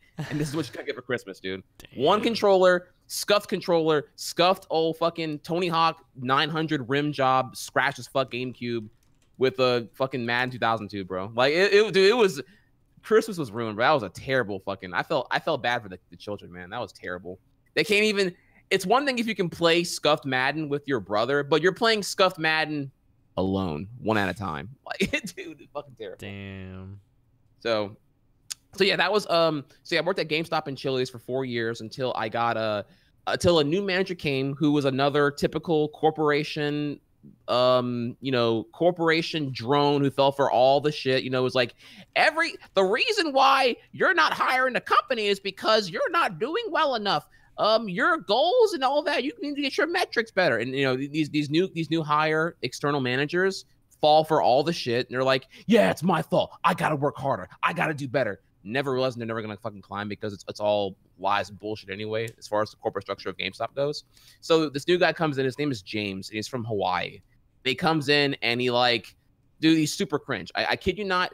Every horror story you hear about GameStop, this guy was verbatim that. You walked in and you want to just pick up the new, I don't know, you want to pick up God of War 3, right? Mm-hmm. This guy would hound you about, do you want to pre-order Madden? Okay, well, do you want to pre-order Just Dance? What are you into, let me see here. Are you into Japanese role-playing games? Like, he didn't know what they were actually called. Yeah. Do you want to pre-order Star Ocean? Do you like Last Remnant? And it's like, dude, you just pitched 5 pre-orders to one guy who wants one game, dude. You gotta ease up, dude. Like, I'm coaching this guy on how social skills work. I'm like, dude, you are being the haggling, greasy-haired salesman right now. You gotta be a little more natural with the whole thing, dude. You're making people not want to come back here, honestly. I can tell. That guy's not coming back here ever again, dude. You are terrible at what the fuck you do. I wanted to tell him that. I was at this time I was still beta. I was not yet an alpha wolf yet, so I didn't tell him he was terrible at his job. But I wanted to quit really, really bad. Well, then he hits me with this like really insulting offer. He's like, you know what, Michael, I like you a lot, man. You're a hard worker. You're very charismatic. I think you have great passion here. How would you feel about being my SGA? My wait, is it SGA? I don't know. My senior game advisor. By the way, let me pause here. So for anyone who's not familiar with GameStop employee structure goes. All the people who the minimum wage slaves who just like sit there and check out people and organize the game rack. They're not called whatever the lowest position. They're called game advisors. You're a game advisor. Your job is to walk on the floor, get a read on the mom or the child and the parent, help them pick out games, and also at the same time let them know, because again, according to corporate demanded surveys here, 40% of customers don't know you can buy and sell used games at GameStop, even though it's like in our thing, fucking everywhere. So you have to hey, did you know you could save money by trading in your used games? You got to like do the whole fucking thing right there, right? So everyone's a game advisor. So you have the store manager, assistant manager, and then you have the SGA, which is the senior game advisor. He offered me the privilege of being senior game advisor. Mind you, he didn't know I already worked at Chili's, like, you know, full time everywhere else and making like, this is all like fuck money to me. Like I literally, this was like gas money, $50 every 2 weeks for me, honestly. And he was like, yeah, do you want to be a senior game advisor? Your pay will go from $7.15 an hour to $7.85, man. How do you feel about that? And there's a 15-cent raise every 10 weeks. And I was like, he really hit me with the 15-cent raise every 10 weeks. And I was like, whew, or something like that, like, or every quarter, whatever many weeks a quarter is, 12 weeks. I was just like, dude, I had to laugh at him. Like, bro, like this job sucks. You suck. Nah, I would never want that, bro. And because I declined that, I guess he felt a little bit insulted about it. And he like he laid me off the following quarter because he wanted somebody else instead. Which is funny because whenever I got laid off, this happened in January 2011, right? I got laid off at that point, and and then I got into streaming by complete coincidence here like 2 months later. And started broadcasting on Ustream TV, like or Justin TV, something before Twitch was even out yet. And I was doing there was that, Justin TV, Ustream. There was a website called Livestream. Like, yeah, there were a lot of weird. Yeah. I was on that the entire time. By the way, I'd been speedrunning since 2004, so I was active on, you know, speedrunning and doing competitive gaming of some sort up until that point. I didn't bring up either here, but it's more about the restaurant stuff. And then yeah, I was a full-time university student. By fall 2011 onward, rather than doing just, you know, a semester here and there of community college, I actually became a full-time university student. So streaming was a very minimal thing for me because I didn't have a lot of free time. I would stream like maybe every Sunday and Tuesday if I had no homework, and I always had homework due. So it was kind of like I was blowing off homework to stream in the first place. So I couldn't really grow my channel worth of fuck because I had like all this monumental amount of homework to do as a full-time student. And I was doing all this still at my parents' house, by the way. I didn't move out of my parents' house until I was 22, actually. It sounds kind of, I don't know if that sounds like you know, like lame or whatever, but like genuinely, you know, I was poor, I was broke, and it was a big goal to, because I lived out in the country, you know, like moving 40 minutes away towards the city was a big leap, and I wanted to make sure that when I made that big leap, I was good for it. So when you say you like lived in the country, are we talking like population, like town population like 200, or town population like 30,000, or what? How big, or what was the scale here? I don't know how dude, it was a very rural small town. I'm trying to think here of how to I don't know its population size actually. Hang on, I can actually get you the answer real quick. Hang on. What is the 30,000 is what it is. Okay, gotcha. So yeah, really small, or well, not really small, but like it was pretty. I lived outside that small city, by the way. So I lived out in the rural parts of an already like rural city or town. So yeah, moving to city was gonna be a big leap, and I want to make sure I had all my ducks in a row. And honestly, I don't know, just like sign of the economy right now. You gotta think of the '08 recession happened, and I'd already been I had the whole unemployment scare in 2007. So I was like really like wanting all my ducks in a row to make everything work out. I didn't want to just like rush out there because I knew the minute I moved out, I was gonna be paying like, you know, at minimum $400 a month in rent. It was gonna be just like, you know, more bills out the wazoo. So I wanted to make sure I had all my had like, you know, hella bank saved up so I can like do this correctly. Well, anyways, I moved out of my parents' house in December 2011. So I did, you know, fall 2011 semester, I did from my mom's house, driving 40 minutes to and from every day to school. It fucking sucked. I hated it. I don't even know how I even got sleep that day, because there was many days where you combine being a university freshman with that garbage freshman priority schedule where I had classes that were like legit 3-hour gaps all day. So I had to drive 40 minutes out to university, be in class all day from 8 a.m. to like 5 p.m., then drive with 5 p.m. traffic back home to my house. Not really. And then, you know, I can start homework by like 8:30 and have to be up again at 5:30. It was like, dude, it fucking sucked, dude. I hated it. Also working, by the way, too. I had to work as well with that shit. It was like super fucking AIDS. Well, then I moved out in December that year, and now I'm living in the city. Now I'm living closer to university, and it's getting a little bit better. But the problem is, by the end of the spring semester 2012, I'm broke as shit, dude. Semester's going up again. It went from 2,800 a semester to 3,500 per semester, and I was like, oh god, dude, fuck it, y'all killing me, dude. Because now it's getting to the point where the federal aid is no longer helping cover the expenses, Mm-hmm. and the student debt's getting crippling. And at this point here, student loans are looking tempting. But I knew better. I knew I'm like yo, I don't think I can, because they were like, yeah, you qualify right away for like a $28,000 loan if you want it, and I was like, dude, that's a lot of money. I gotta pay that shit back, dude. Because I had a lot of friends who like would a lot of friends at university who would get those loans, and they weren't stressed about it. They were just like, yeah, I got a loan, bro. They pay me everything, man. It's cool. I'm like, bro, were these guys people that hadn't been working yet? Yeah. These are legit, like, 18-year-olds who never worked before. And I'm just like, do you not understand how much money $20,000 is? And mind you, they would get that loan and they would just like ball out of control, dude. They're buying, fucking PS3s and 40-inch TVs and laptops and all this other shit. And I'm just like, are you using your student loan money for personal expenses? Dude, y'all are crazy, dude. They were not woke to what was gonna happen whenever they saw their first Sally Mae $350 per month due until 2035 or whatever. You know what I mean? Like, they didn't know what they were getting into. I was like, I knew better. So I said, fuck that, dude. Fuck that. So student loans did look tempting, but I didn't do it. I instead decided to like pause university to recoup finances. And at the same time, I really wanted to try out streaming further, because I felt like I had what it took to stream competently. But the problem was with university, I was stuck there all day long. Like, I could never legitimately stream for a long period of time. Mm-hmm. And so I did that. I paused university. I didn't go in fall 2012. And I actually pursued just only managing two things here. Before I had the GameStop Monday through Wednesday, Chili's on the weekends. But now with GameStop gone, I had Chili's on the weekends, and I had that Monday through Wednesday to do what I wanted to do. I actually had free time now for the first time since like 2007. So I decided I filled that void with streaming as often as I could, Monday through Wednesday. I managed to climb to a 300 viewer average by the second half of 2012 by being able to stream more often. And believe it or not, this is when Try Hard, the global emote, came into play. I was one of the dominant speedrunners in the community, and the Twitch staff liked my face, and Tryhard became a global emo because I was a big tryhard. I tried really hard everything I did. You can ask my viewers about it if they fucking know. And Tryhard, the global emote, happened in November 2012, around that time actually. And to give you an idea for context here, there was only 20 global emotes on Twitch at the time.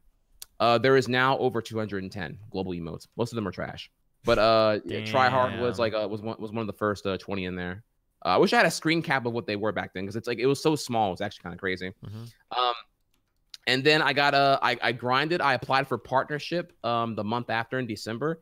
I got declined because I didn't yet have a 500 viewer average. Back then, partnership standards were really, really high. And like if you had a sub button, bro, you made it. You were legit in the top 1% if you had a sub button back then.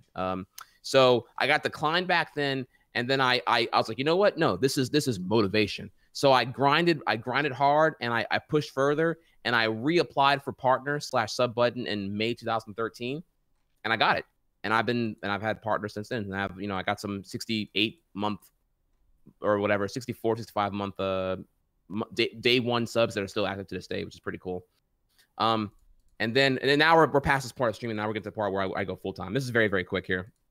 So for a very long time, I never thought I could ever be a full-time streamer. I never thought that I had what it took to do that. I didn't have a lot of faith in myself.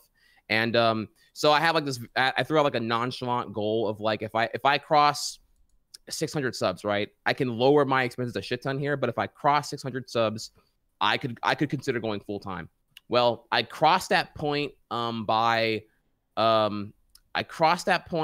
March 2015. I meant to go full-time, but I was a scared beta bitch because I didn't do it. I was scared to quit Chili's. By that point, I've been a waiter for like, going on 7 years now. Kind of depressing in its own right here, but it was a big change. It was scary to me, man. I didn't want to, at this point I was a senior waiter. I had the shifts I wanted. I had all the power I needed. All the cooks knew me. I got what I wanted when I needed it. We're still at Chili's, right? Correct. Yeah, this is still at Chili's. Okay. I had everything worked out to the way I needed as far as that job went.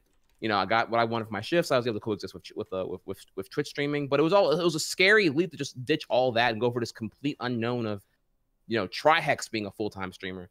And I was scared to do that until I finally quit Chili's July 4th, 2015. Is when I finally made that goal. I finally did it. I finally have the balls to tell the manager I quit. No, I'm not going on partial leave. No, I'm not going on vacation. No, I'm not going to work 1 day a week with you to keep on a schedule. No, I quit. Remove my employee number. I'm done. And then once I was full time, then the Mario Maker viral thing happened where I blew it with Mario Maker as a content game in September 2015. And it was part of my 75,000 follower special. And I quickly ballooned from being like a 700 average viewer streamer to getting 4K minimum per day for the next like fucking year and a half. Oh, not okay. So the 4K average streamer for like the next, like for the rest of 2015, but like I was way up there in the numbers for quite a while. And then here we are now. And then that leads to the next part where you would then tell me about your past and how you got to where you are now, because I know nothing about you. And then we get into the how the podcast came to be. Sure. Can my mouth is actually super dry. I'm not gonna be able to do this. I'm gonna get a drink for like 2 seconds. Okay, I'll be right back. Sure. Take a question from chat. Okay, hold on 1 second. Yeah, I'll do that for sure. So boys, here I've heard from some of y'all that you may find this the bromance origin story podcast episode here kind of a boring topic, but this was really important to me. I'll take the blame here. I wanted to do this topic because I knew nothing about Steve, about Destiny here. I feel like there's the fact that we're having this DT podcast and there's like the synergy and this bromance. I feel like the fact that I don't know a lot about him leads to us not being able to build upon each other's interest further. Because oftentimes I hear the complaint that me and him tend to monologue a lot independently and never have a dynamic synergy and conversation. So I wanted to do this, man. I felt like I would do better as a co-host if I knew more about Destiny the person. So I told my half here. I'm really excited to hear his half now, where I get to, because I know he has like a YouTube video about it. But again, the idea here was rather than me do the homework offline and learn about Destiny, like why not just fucking do that shit on stream? Why not have the my live reaction? You know, the first time you all learned about Destiny, you know, you get to relive that nostalgia through me, through my eyeballs instead. So I'm really excited to hear about, you know, how he went from the restaurant manager to the cynical asshole he is now. All right, I'm back. I got a drink. Sorry. Hey, what's up? I guess our backgrounds aren't too different, so obviously people piece together a little bit. A lot of my fans already know kind of my origin story, I guess, my the creation of me, I guess. My first job was, I don't remember, I'm really fuzzy on like a lot of the timelines. Anywhere from like, I think 17 or 18, my first job was working at McDonald's, similar to yours. I was working there for about a year. My parents had moved. My mom moved when I was like 15, 16. My dad moved when I was like 16, 17. My mom moved to Florida to take care of her mom, who had Alzheimer's. She took my sister with her because my sister was homeschooled. And my dad moved about a year later to join them. And a lot of people do this thing that I'd noticed. A lot of people do the thing where they live apart from their parents, but their parents still pay for like their car insurance, their cell phone, and all that shit. I was pretty much completely financially cut off from them by the time I was like 17. I lived with my grandma at kind of like a senior citizen apartment complex or some fucking weird shit. Listening to all of those people talk and all the gossip and drama and all that shit was fucking hilarious. Being like 60, 70-year-olds, they like gossip just like high schoolers. This is insane. But yeah, so I had to get a job pretty early on because I didn't have any help financially from anybody for anything ever. And that's crazy, actually. Yeah, I guess looking back on it, it seems kind of crazy. I don't know how I did it, but yeah, somehow I did it. So started working at McDonald's because my girlfriend, who had become my wife, was working there, and she was in really good with all those people, and I was able to get a job there. That job was quite the job. I think of all the jobs I've ever worked in, looking back now, I guess it's not like an important part of a job, but I respect the people that worked at McDonald's because I think McDonald's, I don't know if they still do it, but they were very big on promoting from within. So if you had a supervisor that worked at McDonald's, he was a supervisor because he was the best at that fucking job and could do any job beneath him like instantly. And I picked up a lot of kind of traits from some of those people where like if there was an employee that was like slacking or some shit, the supervisor would show up and do your job for you like 12 times faster than you and make you look like shit in front of everybody else. Like it was never one of those things where some old guy was like, oh, why aren't you moving fast enough? It was usually like, okay, hey, this is too hard for you. You can go back and wash dishes for a minute and I'll get us through this lunch shift. And you felt like shit doing it because whatever manager or supervisor would step up to work in your place would fucking destroy your job, like make you look horrible at it, which I always respected. Sure. It was really good. Can I pause you right there, actually? Because Yeah, you go bring up for a it. great point. So one thing about that, so yeah, this whole idea of internal escalation with hires is not to be taken for granted. Destiny was making a great point about that, because at McDonald's, they would do that. At Chili's, they did not do that, man. I can't tell you how many fucking dumbass managers I had who were external hires who didn't understand the Chili's culture whatsoever. But again, they would hire them like GameStop did as well, because they were malleable, they were gullible, and they would believe the corporate mantra of like, yeah, it's always your fault. You can make the numbers happen. You just gotta believe in yourself. When really the entire system of metrics to measure and track your performance has always been stacked against you. It's meant to keep you working and doing more for the same fucking pay, dude. It's there. I'm sorry, I sound super anti-capitalist right now. But No, like, it's fine. Yeah, no, it sucks shit. like, oh my Nothing god, is more dude. embarrassing than having a manager like come up when you're like trying to take an order, and they're coming up to show you something, and it takes them like 20 minutes to like do anything in the fucking register because you can tell they've never looked at it before. Oh yeah, dude. But yeah, the most notorious example of that though is the fact that we had a Popeyes chicken and biscuits. We had a Popeyes area director become the assistant manager of one of our Chili's, and he didn't know how to do anything, dude. Like, I've never seen, like, this is the peak green thumb of the entirety of ever seeing an upper level management employee be so woefully incompetent. It was comical, dude.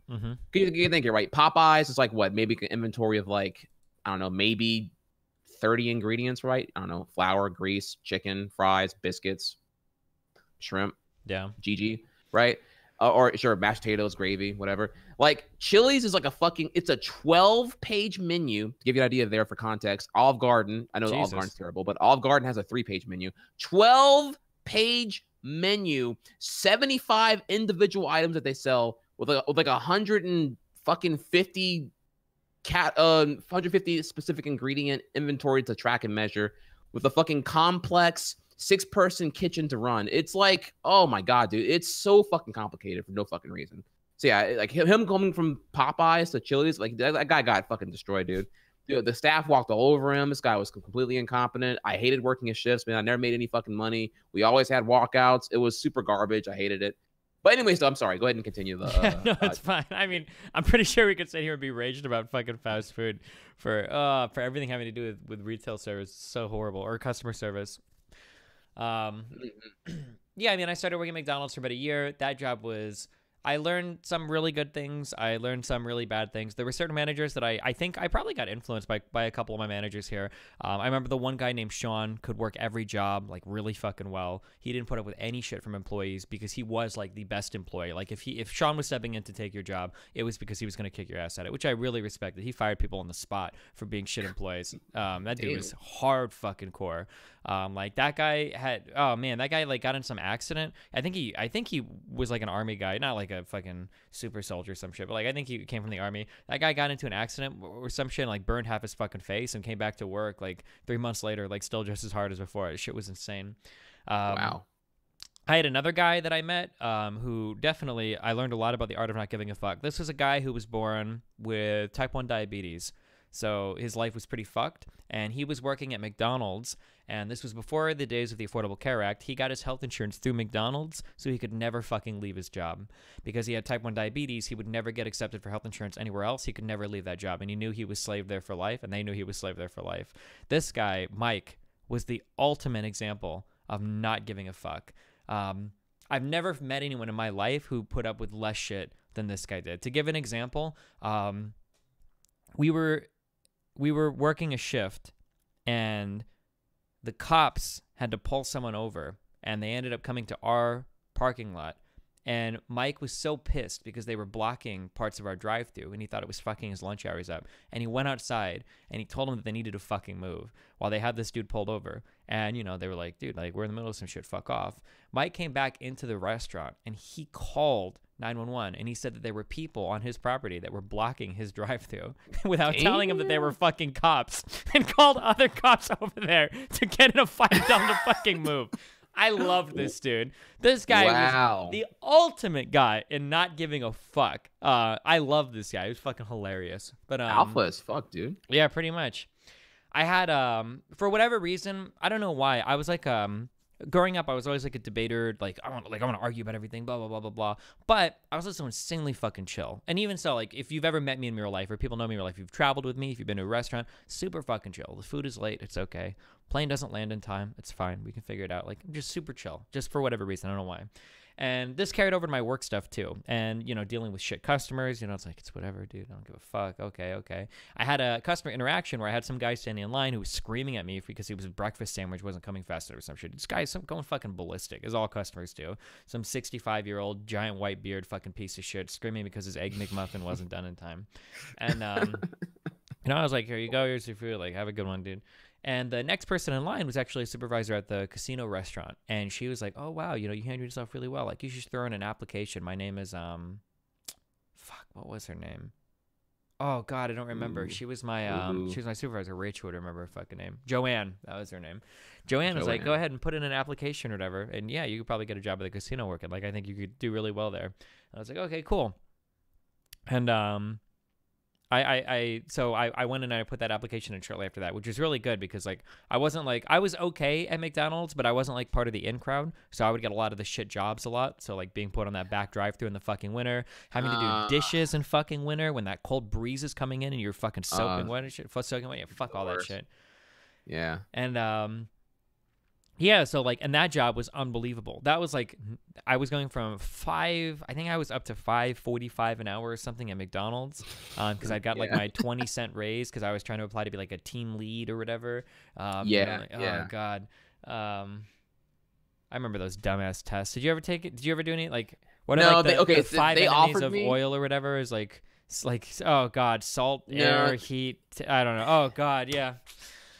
What were you saying? There was a brief moment where they proposed to me the idea that if you kick ass, if you learn every position, like if you just go from flat top to sandwich assembly to cashier to everything else, you could actually apply. You could they told me when I was like 17, I actually can get into team leader because I was showing that much promise. But I saw the writing on the wall. So I was like, nah, dude, this looks fucking terrible. Fuck this place.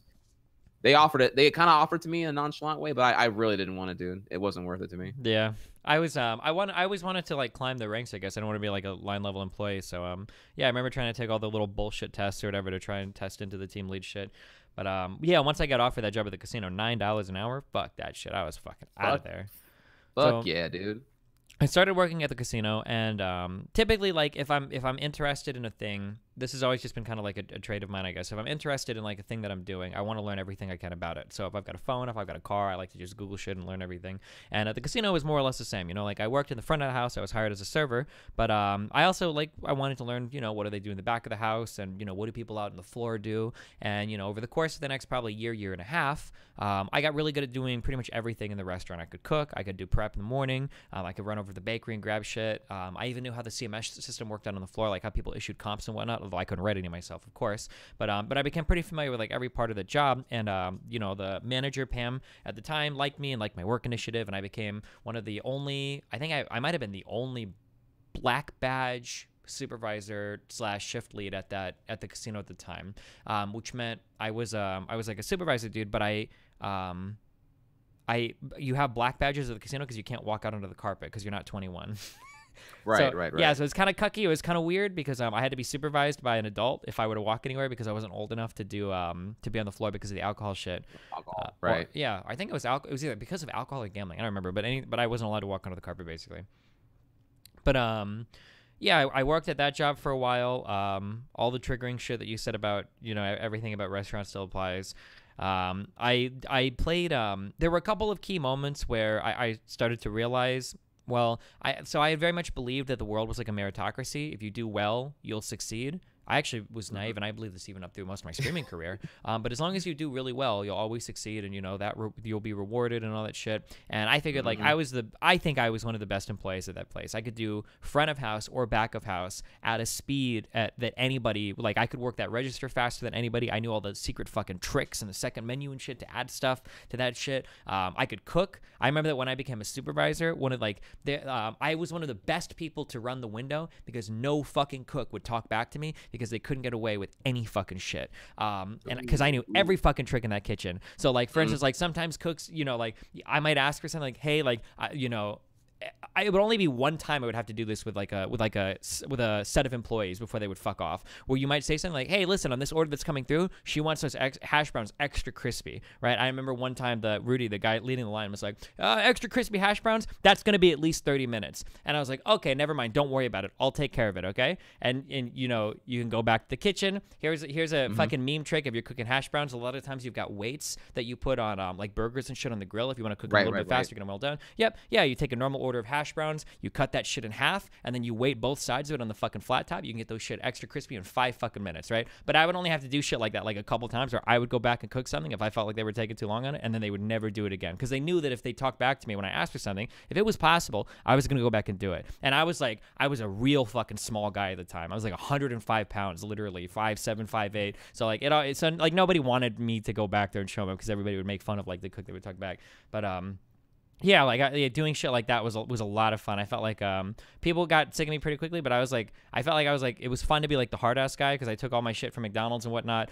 You know, customers that would come up and ask for refunds on their food, and then they would be shocked when I would throw their fucking food away because I would never fucking refund a customer. If a customer came up to me with 3/4 of their plate left and they'd ask for a refund, and then they thought they were gonna keep their food and eat it afterwards, fuck that shit. I was throwing that shit away every fucking time. Dude, I would walk. Hell alpha. yeah. Guy would come up and be like, "Hey, like blah blah blah, this was really bad." I was like, "Oh, I'm sorry. Yeah, I'll refund you," and then I'll refund the money. And I would walk back, and you'd have to do it right when they do it because you know they're walking back to eat it. I would walk back very quickly, right with them, take their plate off the table, fucking trash it right in front of them in the fucking bus cart. And I had more than one customer be like, "Oh wait, what are you doing?" I was like, "Oh, I'm throwing it away because I refunded you. I can't let you eat the food." Oh shit, that felt so good. So many people got so fucking mad at that shit.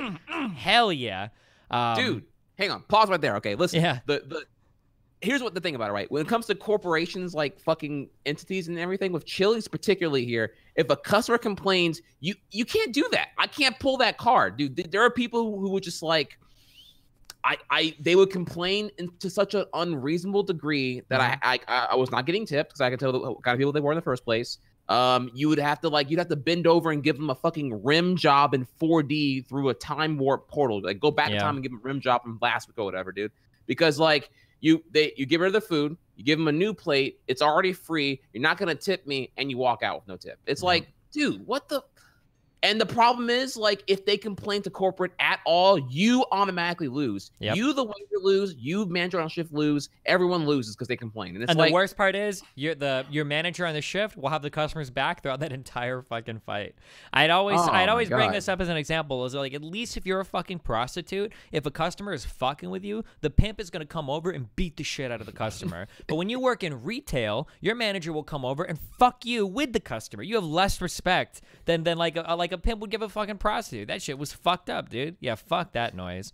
Oh god, dude, it was actually exhausting, man. It fucking sucked, dude. And there was another point here too about where they to keep your shifts. There was a point where the corporate demanded like that we have our survey hits be good.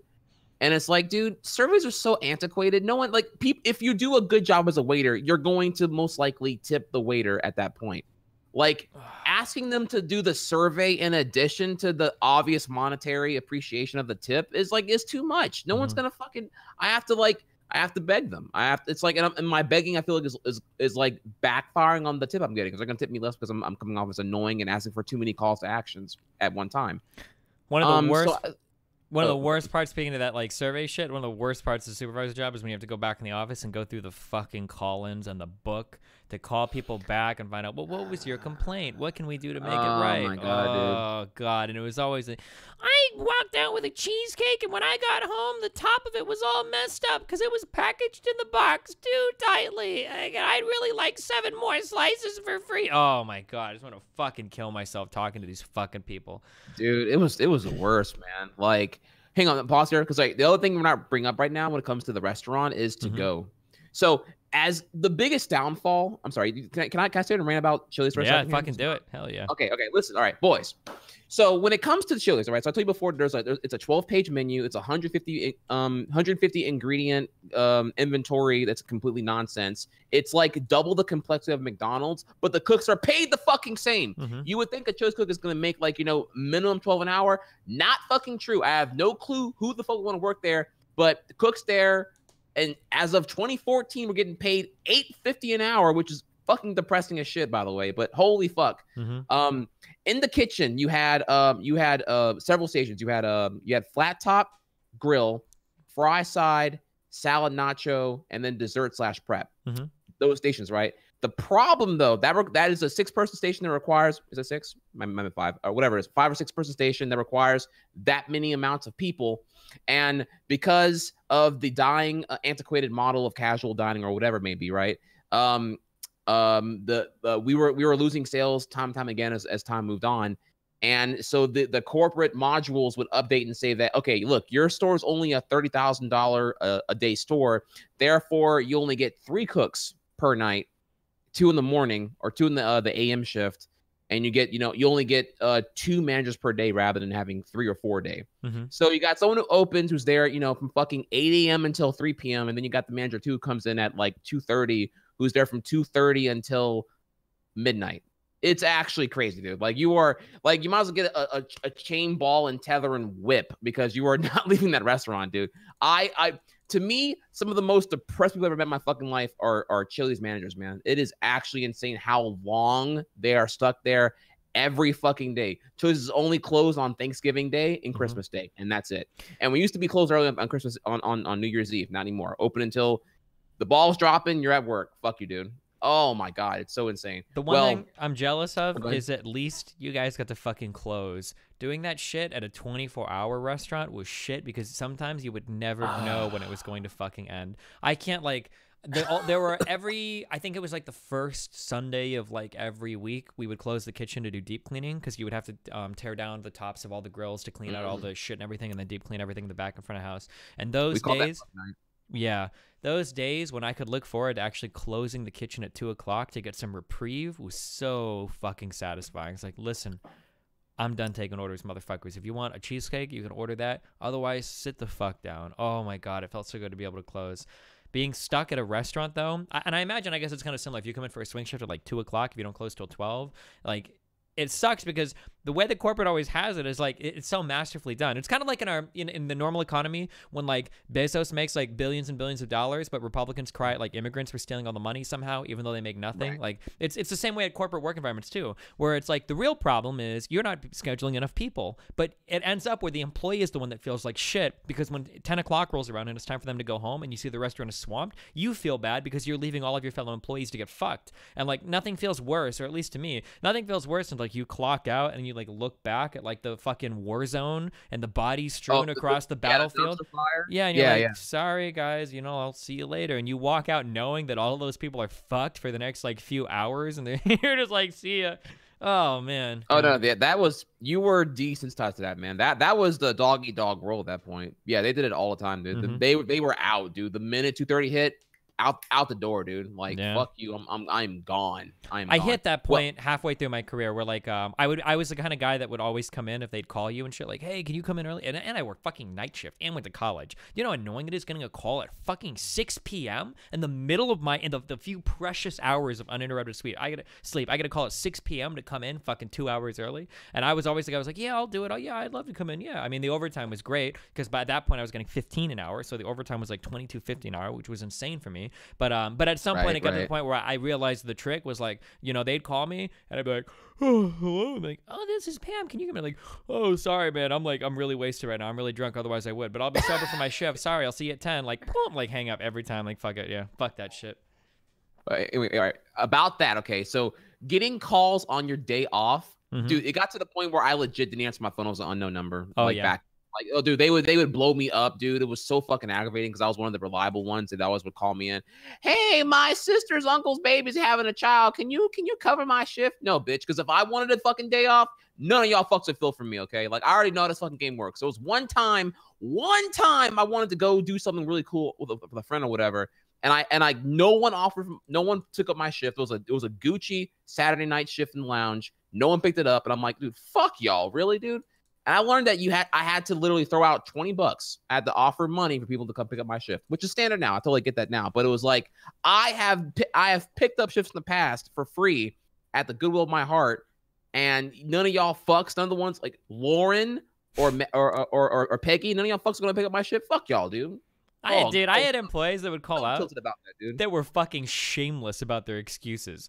I had a girl call in one day, and I feel bad saying this because I don't know like if this is true, but I had a girl that called out like 3 or 4 times in a year because she fucking miscarried. She would like call and be like, "Oh, I'm sorry, I had a miscarriage this morning. I'm not gonna be on." It's like the fuck, and it was, and I know her, and it was like she was like the supervisor / lead for the next shift. So she fucking calls out, "I'm gonna be there for 4 more fucking hours until Pam rolls her fucking lazy ass in because she's not gonna be there until fucking 11 o'clock." Fuck me. But like she would always be like the next day. I was like, "Oh wow, like you passed that fetus pretty quick. Like congratulations, I guess." Like yeah, she did this shit like 3 or 4 times a year. This shit drove me crazy. Well, so what happened though is I would answer the phone, and then to put extra tilt there, I bought an iPhone in year 1. I bought an iPhone in 2007, and so this was back when when they were expensive for their time, and I felt like I had the biggest dick in the world because I had an iPhone in the world of like Motorola Qs and Palm Trios and whatnot. Yeah. Those first iPhones, that was some serious street cred, yeah. Yeah, I was Powerball, man. I was like, yeah, I'm ready for this shit, dude. Let's fucking go. Because in my head, I thought, I can get a Motorola Q and an iPod Nano, or I could just get the iPhone and combine them both, right? That was my thought process behind it. So when I got the iPhone, my voicemail. All right, this is the same year where that song "Ballin', no lie, that song, right? So the year that song came out, I made my voicemail so fucking obnoxious, and I did it just for the purpose of pissing off Chili's managers who were calling me to come in on my day off. I was like, "Hey, you reached my iPhone, ballin'." That's why I said iPhone, ballin'. Hey, hit me up, bro. What's up? Like I made it so extra obnoxious that they got so fucking pissed off they wouldn't call me anymore, dude. Yeah. So that was my voicemail for the entire time I was at Chili's. And because like the longer the years passed by, the more cringe that voicemail became because it's like I'm bragging about having an iPhone, like, and it became less brag-worthy over time. So it's just like I just did it to troll the fuck out of the customer or out of the managers who would call me in. Nice. So oh yeah, dude, it was super exhausting.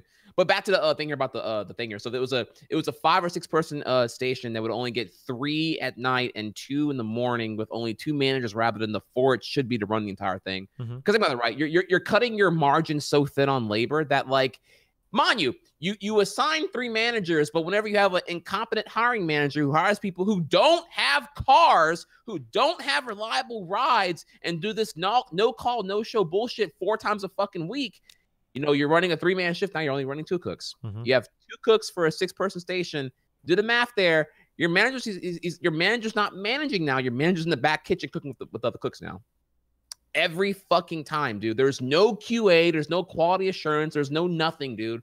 Like, and well, that was like that's what you would do with your salaried employees. Those were your people when it comes time to scheduling. Those are your people that saved you on your hourly labor because a lot of the times their wages aren't even calculated or factored into your labor numbers for the hour. Like if you could throw a fucking salary dude on some station, a supervisor, and not bring in an hourly employee, you better fucking believe your store manager or whatever is going to do that shit because they save fucking money and they just fuck the salaried people in the ass. Yeah. Yeah, it was super exhausting. So yeah, that time and time again, that was always the case. And then finally, the to go was the shit show because like there was like the shared responsibility to answer the phone when somebody called. But of course, the problem is you're 4 to 6 tables deep right now. Fuck the phone. The phone is a potential problem. I have actual problems waiting at tables right now, dude. Like fuck the phone, dude. So it's always like this passive aggressive. Answer the phone. Ring, ring, ring. Answer the phone. And like. Dude, you hear the manager like yelling at everyone in the front of the house to answer the phone. You can hear them yelling through the front of house, so you have customers hearing the phone ring, and you hear the manager yelling at them to answer the phone. Dude, it was fucking terrible, dude. So to go, no one gave a fuck at all, and of course, to go was this annoying thing because to go was just slow enough that you would cut to go at like 1 o'clock, so between 1 p.m. and 3:30 before night shift begins. To go was like the morning head server's responsibility, and it's like, okay, so I get that. Okay, so I have to, I have my like 10 to 12 table section. Sure, I can handle that, no problem. I'm a beast. I got that. But then like I have to answer to go phones, take to go orders, and deliver them to the tables or deliver them to the cars on the outside. Right. The problem is these cooks, man, don't fucking do shit, man. Fuck. You order a margarita grilled chicken that comes with that comes with the grilled chicken, the margarita marinade, the pico de gallo, rice and black beans. You know what I get? I get a fucking old dry sandbagged ass chicken breast, no marinade, no pico, no black beans, no rice. I have to sit here and dick ride them for fucking anything. Hey yo, bro, where's shit at? Oh, my bad, man. It's gonna be 5 minutes. They're already here. The ticket's at 25 fucking minutes, dude. Like, where the fuck are you? Where's the cheesecake at? Where's the camera? Was the problem just like scheduling orders ahead of time that they weren't able to plan for it, or? No, the problem is the cooks are unreliable pieces of shit that would never fucking do the order correctly. I have to like, dude, like, oh my god, dude, they would pre-bump. Like I said before, back to the McDonald's topic earlier. They would like they would make only the core component and they would never give you the sides. So if you order a burger, you have to call for fries, and I would never get the fries whenever they was supposed to be properly. Wait, pre-bump at fucking Chili's? Oh yeah, dude. Wait, you didn't have like? Did you not have physical tickets? No, it was computer. Oh, fuck. Yeah, it was all computer, bro. It was garbage, man. I would never, ever, ever trust pre-bumping on like a real restaurant like that. I would kill myself. We had physical tickets on every fucking order. That shit hung in the window, and you saw what you needed on every order. Fuck that. That sounds like a nightmare on running a dinner shift. Yeah. Oh.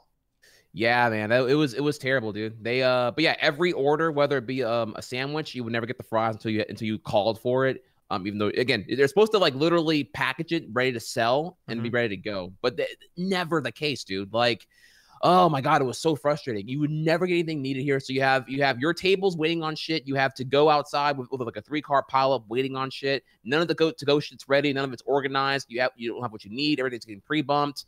Managers in the back of the kitchen, nowhere in the front to help you out whatsoever. Phones ringing, and it's just like.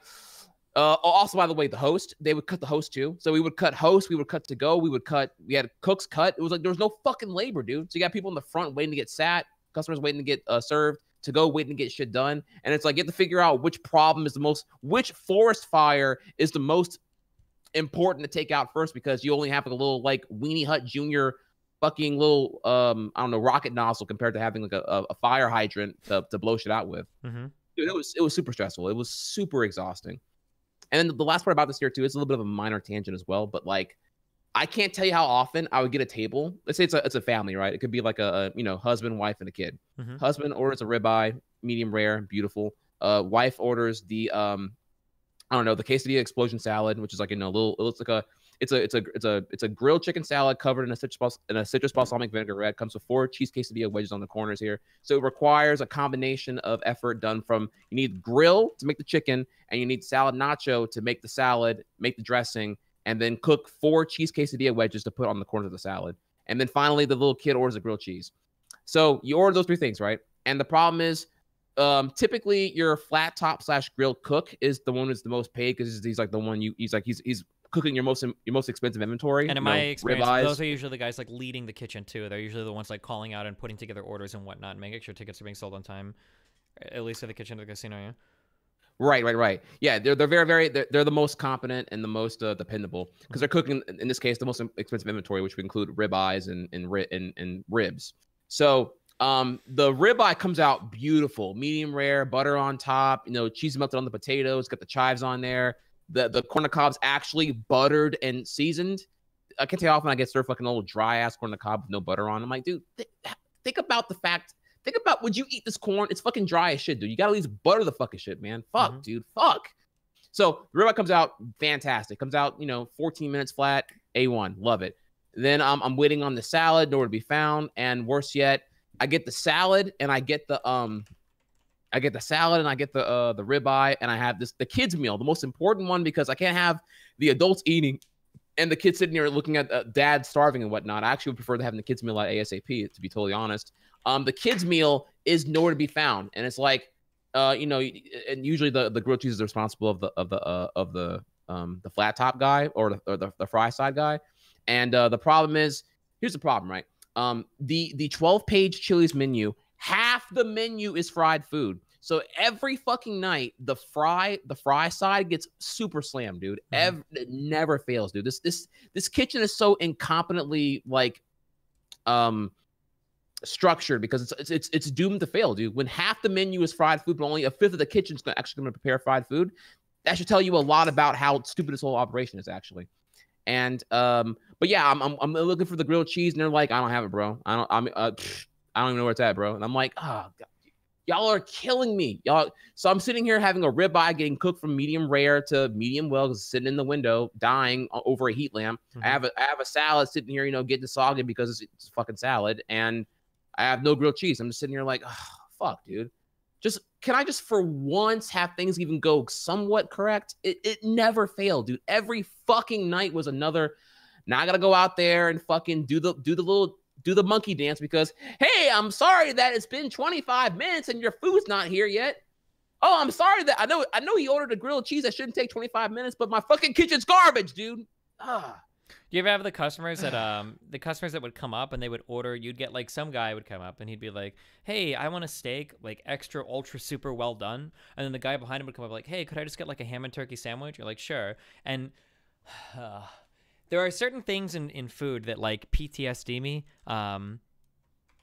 One of these things is when you're working at a fast food restaurant and you just finished with a line of cars and you go right up to the front to start cleaning a table and you see that one fucking car pull in to the in the front and you're like, this motherfucker, and you watch him, your eyes are on him the whole fucking time as this guy drives. Like, oh my fucking God, because you would like just finish dealing with a line of customers and now you finally get to fucking clean something and you see this one solitary fucking car pull in. You're like, this fucking piece of shit. And then you hear that goddamn that little beep in your headset to let you know that he's at the fucking drive. It's like, God fucking damn it. Another one of those big trigger moments for me is when somebody comes up, orders an item that's going to take some time to prepare, right? 10, 15, 20 minutes to prepare. And then someone else after them orders some shit that's like a 2 to 3 minute thing. And if your kitchen's running quick, you get club sandwiches out in a couple minutes. You know, French fries, I think we're in the fryer for like, I want to say 2 minutes is how long you drop fries to this place. Then you pull them out. Is when you're sitting at the window and you watch one of your food runners take the food and they're running it out and you see that goddamn customer sitting at his fucking table giving them a death glare because somebody that ordered after them is getting their food first. And you see it and you know it and your heart rate is elevating because you know this stupid motherfucker is about to get up and come complain. And you watch him and they always make a show out of it too. It's never just like it's like this. It's like where they're like witnessing some like unbelievable fucking event and they're like looking, they're peering on the corner, like, is that customer really getting his fucking food before me? I ordered fucking what the fuck is going? And they're like, they're not saying it, but you could see the rage in their face. And then they stand up and you're like, oh God. It's gonna be the 25th time this fucking week I have to explain to some dumb motherfucker why a goddamn grilled chicken sandwich takes longer to make than a fucking ham sandwich. And then he walks up and he's like, I just had a question. And it's like, So I noticed that I ordered before that customer, and he got his food before me. And it's like, oh my God, dude. Dealing with some of these people is fucking impossible. Well, I'm sorry you wanted raw chicken because chicken takes minimum 6 minutes to cook. Oh, God, these fucking people were impossible to deal with. I fucking hated these people. It's crazy. Yeah, I've had it before. I've had like the verbatim, the final stage, bro. It's like I want a ribeye, I want a steak, I want it cooked well done, but I don't want it burnt. I want the butter on it. I want extra cheese. I want extra bacon. I want extra of that. I want more of that butter on the potato too. I want y'all gave me one bread last time, but I want 2 breads this time. And it's like, oh, dude, fuck. And the problem is bread's one of those things where you have to I can't ring in an extra bread. It's like a complimentary item that comes with the ribeye or certain pastas. And it's like I have to manually call for more bread, which is like, it puts me in that position, right? This is the power play. This is where the cooks are all like, did you ring that in? Did you ring that in? Motherfucker, I can't ring in bread, bitch. Okay, look, listen, for a second here, I wish I didn't have to call on your fucking dumb old saggy titty ass, Miss Edna. I don't fucking care. I wish I don't have to call for anything from you, okay? Look, this dumb customer's up my fucking ass with the fucking bread. If I didn't have to ask for it, I wouldn't fucking call for you, okay? I cannot stand giving you a power play, okay? I can't bring the fucking shit in, all right? Can you just, for once, not backsass me and just give me what the fuck I need? How long have I been here now? I've been working here for 3 fucking years. Can you by now comprehend here that I only asked you when I absolutely fucking need it? I'm not Stephanie, okay? Holy fuck, she's a dumbass. I get that, okay? I'm just here asking for bread because I have to give this guy bread. I can't get around it, all right? Please, just once. I'm so happy, dude. When I became like the supervisor for the shift, it felt so fucking good because it didn't happen that much. But when I was a server, it happened a lot more because I listened to other people do it. But when I became a supervisor, when I would ask for shit, I was like, hey, listen, I need this thing. Like, and again, it only happened one time where some cook would say like, oh, well, we can't do that or whatever. And I'd be like, I need this, or I'm going to come back and do it for you. Like, and then everybody would be like real quiet for like a few minutes or whatever, because it was kind of awkward because, you know, I was mad as fuck. I fucking love that shit. Yeah, fuck. If I couldn't cook, I don't know what I would do. Dealing with the back of house. Well, because like, I think a lot of those guys, I say those guys, but I think a lot of people in food service, I think a lot of it runs on respect too. And it's hard to take orders from somebody when you feel like they can't do shit or they don't know anything about what's going on. So, yeah, for sure. Yeah, I mean, like, I was really friendly. I put it this way, but at the end of the day, I was super friendly with all the cook dudes. Like, we all loved each other. Like, there was a couple guys that Randy and shit, I remember going to his house and playing Halo a bunch of shit. Well, if we're going to talk about alliances now, actually, there was a point where I created the corrupt alliance. I created the internal mafia at Chili's. Like, I was like, look, bro, I got a guy here. He's going to probably be fat. Look, I'll give you a 5. You get my shit out before anyone else's. We cool. Yeah. I threw him that 5. The cook's name was D-Rob. He was D-Rob was the entire package, man. This man was like 6, I don't even know, like 6'7", tall, lanky, like wannabe rapper, had a SoundCloud and everything. I kid you not, actually had a SoundCloud back when SoundCloud was like young in its inception. And like D-Rob was like, yo, you got money? Fuck, I'll shit out. Man, I never seen this. This man would sell the most ugly ass salmon. And then I saw him a 5, and bro, I'm getting fucking banger salmon, dude. I mean, fucking lemon squeezed, peppered on top, immaculate. Looks like actually matches the menu picture. I'm like, this guy fucking has it, dude. They just don't fucking pay him enough for this shit, dude. That's crazy. I remember, oh my God, dude. I had like, yeah, you know what? I'll call it an empire, okay? I knew so many different parts about all the casino jobs that I had like a network of people that I got up it was like you scratch my back and I'll scratch yours. So one of the things at the casino that everybody fucking hated was cocktail servers would oftentimes come to the casino and they would place orders. They would place to-go orders for other people. Now, we technically kind of weren't allowed to do this. Now, if they brought money and paid for it, it was okay. But the reason why people hated the cocktail servers is because usually what happened is they would place an order, we'd give them a pager, and they would come back like an hour later. They were always fucking late for our food. And so people started to disrespect their orders that they would put it in. Sometimes they wouldn't get made right away. Like, there's just a lot of shit. Like, there was a lot of animosity. Well, what I found out, firstly, a lot of these girls were cute as fuck, okay? They just sucked at doing the order shit. But what I found out, fucking one day, some shit happened or whatever, where the server came into place an order, and what I found out was that this chick would do some special shit for her customers, where she would go to the Diamond Lounge, and she would get chocolate fucking milkshakes for these guys. And I was like, and I saw her walk in one time with that, and I was like, what the fuck is that? And her name was Heather, and she was like, oh, like, this is, I got a chocolate milkshake for, this guy in the program. I was like, you motherfuckers have chocolate milkshakes? And she was like, yeah, we do. I can bring you one. But we used to flirt all the time. And I was like, you can bring me a chocolate milkshake? And she's like, yeah, sure. And she brought me a chocolate milkshake that night, and that became like, that was my shit. When I got that chocolate milkshake, that was the only thing I had to look forward to, that shitty-ass job. So what would happen was the servers would come in, and they would place orders, and because the back of the house and everybody hated dealing with the servers and everything, but I could do everything, I would take the order for them. I would bring in the ticket. I would like do it like 000, like Steven order, and I would go back and I would cook it all myself. And then I knew like so many of the customers of this place because I was super customer facing. I talked to everybody. All the old people fucking loved me. I knew all the poker players because I played poker, and we would talk about they would rant to me about their aces getting cracked or some shit. So I would take their order. I would go back and cook it, and then I would usually deliver it to the guy if I knew who they were. If it was a poker player, somebody playing slots, if I knew where they were, I would do all this shit. And they would bring me fucking chocolate milkshakes all night long. And it was like my favorite part of working at the casino was this like back alley fucking shit going on where the servers would come in, place orders, I'd cook it, take it out, and I'd get fucking milkshakes. I love that shit. That was my shit right there, okay? It was the only thing I had to look forward to at that godforsaken fucking hellhole was my fucking chocolate milkshakes. Yeah, you're one out. Well, actually, I'm sorry. I derailed it to hardcore because actually you were still telling me how you got to... That's okay. We went on a restaurant tangent for we're like there. 20 minutes there. Holy shit. Oh, and then this is like a real quick minute I just got reminded of. Yeah, Did you ever play Halo 2?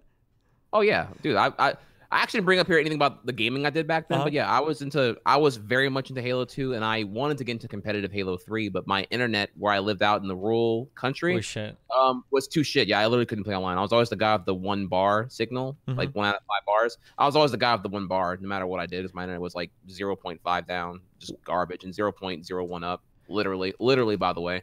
So yeah, I couldn't play Halo 3 online no matter what I did, so I had to like give up and move on to speedrunning. You had Halo 2 was the first one that introduced like the laser sword, right? Yeah, I'm almost correct. Yeah, positive it was, right? Yeah. I remember yeah. 'Cause the it had the homing glitch on it. You can Yep. take the rocket launcher, lock on, swap to the sword, and flung halfway across the map. It was super lit. I remember one of the most awkward moments of my life was I went one of the cooks in the back, his name was Randy. We actually found out that we lived in like the same like apartment complex. I went over to this guy's house and played and we would play Halo sometimes. He had a friend come over once, and like you know, I talk shit a lot, and because I played games and blah blah blah. I was like, oh, I had this guy come over, and it was the most awkward fucking gameplay in my entire life because this guy got so fucking mad. I had these like ultra bitch strategies on some maps that would piss like for Randy it was just funny for him, but this guy legitimately, like, I thought he was actually gonna hurt me. Like I got like scared being at this guy's house. I don't remember anything about this game, but I remember there was some map on Halo 2. I think you were like inside a spaceship and you could go outside and like jump off the map, but there were these like energy shields that separated like from being like in a part of an area. And what I would do is I would always camp the other side of like the entrance with the fucking laser sword, so the guy couldn't shoot you, but as soon as he would come through I would fucking laser sword him. You would melee him with it. Yeah. And I killed this guy like fucking 10 times in a row doing this, and we were playing like first to 20, first to 30 or whatever, and he would get so fucking mad at like how irritated he was. Like, this is how you're gonna play? This is how you do this shit? I thought you were supposed to be fucking good. Why do you do this dumb shit? Like, this is some fucking bullshit. And he would get so fucking mad playing. I only played this guy one time and I thought he was gonna fucking kill me. Holy shit, it was so fucking funny. Oh my god. Yeah, anyway, I was one of those people, maybe. Yeah. I worked at the casino for a while. I quickly discovered we were talking about like the meritocracy thing. Where like I thought it was like if you worked hard and you worked well, like you were, I figured that like I was invincible at the casino. There was no way I would ever get fired from that job. I knew everybody at every position. I knew so many different parts of the job. I could do front of house, I could do back of the house, and I could do everything really well. I was one of the fastest cooks. I was one of the fastest order takers, like at the front, like my customer service skills. I had that shit on fucking lock. And what happened was something happened one day where there was we had like a soda machine. We had a fruit fly problem underneath the soda machine. You know, those things always get like sticky and gross or whatever. You have to clean them out all the fucking time. Yeah, there was. Pause there, by the way. Just so y'all know, I feel like some of y'all think that the soda dispensaries, you know, the Coke machine, they're all like really gross. I think it's actually have to be really well maintained by fast food restaurants because they change so frequently. Because like, you know, it's a CO2 dispensary tethered to like a syrup bag beneath here. So, you know, the Sprite's a giant bag of like Sprite syrup that goes into the CO2 carbonated water and it makes Sprite for you right there in the machine. That's why it tastes better than bottled soda. These are maintained really well at fast food restaurants because they have to be changed so frequently because people are getting soda all day long. Yeah. At restaurants, it is the wild, wild west.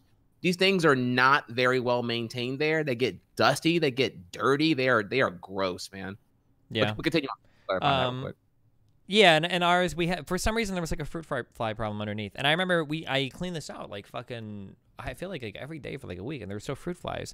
And one day when I was Mary called out, and I was stuck there until Pam, the manager, got in to take over the shift because I couldn't leave because I was the only one that could run the shift. When she came in, she noticed it and she was like, Steven, you know, what's going on? Why is this blah, blah, blah? And I'm like, listen, like I've cleaned this out a ton. I've emailed around other supervisors. Like this shit is not getting done. Like, I don't know what the fuck to do. And she's like, listen to me, Steven, if something bad ever happens to you and you're not getting the answers that you need to take an initiative. You need to be a leader. Because I see a leader in you. That's why you're one of the youngest supervisors, blah, blah, blah. You need to take initiative, and you need to email the next person up, and you need to get the work done. And I was like, damn, Pam, you're right. I feel inspired. Thank you. I'll do that next time. Thank you.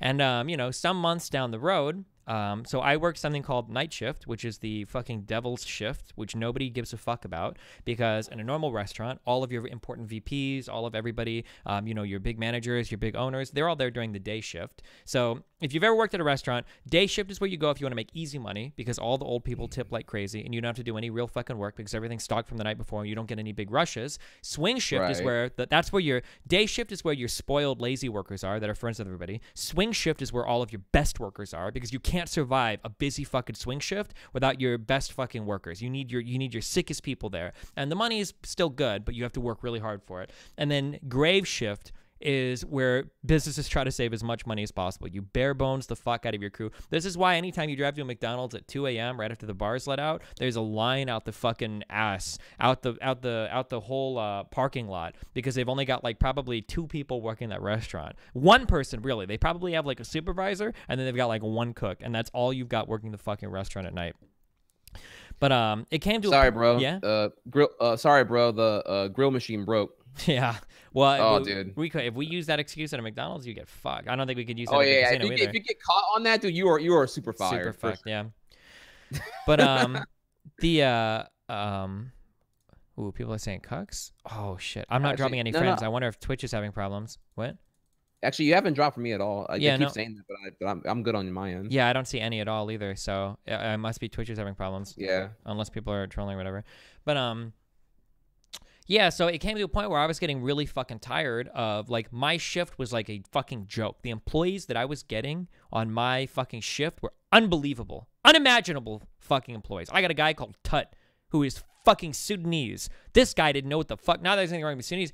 But he was like, I think he was like from Sudan. He didn't know what the fuck a cheeseburger was. Okay, this is a guy working in a diner. He didn't know what the fuck a cheeseburger was. This guy could barely read English, and I had to train this guy and teach this guy. And every time I brought in an employee, and I would always know too, like if I were to get like a cute girl employee, I knew what was up. She was there on my shift to get trained, and then as soon as she was trained up, they would suck her off and take her to the fucking yoink, off to the day shift, yoink, off to the swing shift, and they would throw me the next crazy ass fucking employee. I had some of the craziest fucking people. I had this 50-year-old woman who I swear to God was a fucking crackhead. This chick would come in late half the fucking time. She was crazy. She would start fights with customers. Like, why the fuck do I get these employees at night? This is crazy.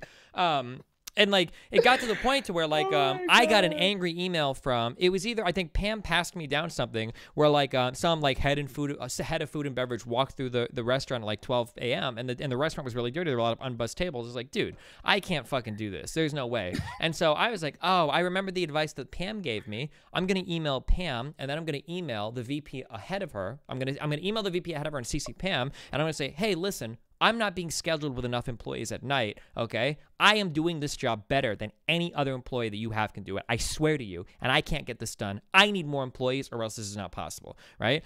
Damn, look at you, Alpha Wolf. Nope, go on. That was Alpha fucked in the ass. That was the beginning of the end for my time at the casino. You kept it real, man. You keeping it real when keeping it real went wrong. And that's when I found it. And it's ironic because I knew these strategies too. But what was being practiced on me from that point on, there was a term that we had at the casino. When you've got an employee and you need to fire them because you don't like them or because they're black or because they're a woman or whatever, you just some shit that you can't like put on paper. We do this thing called paper them out the door. And that's where once you've been identified as you're on the shit list, you are going to get written up for every fucking random thing you've ever done. If you've ever been at a job, guys, and you either started getting written up for random shit or you've noticed another employee getting written up for random shit, it's because somebody has marked that person for deletion. That person's name has been written into somebody's death note and his execution is being carried out. You ever have that employee that all of a sudden is like, hey, listen, yesterday, somebody ordered the double cheeseburger with bacon, and we have a menu item for that, but you just clicked the add bacon button, and it charges 50 cents less. We have to put you on final written warning for that, right? You ever end up with some random fucking shit like that happening? It means that that person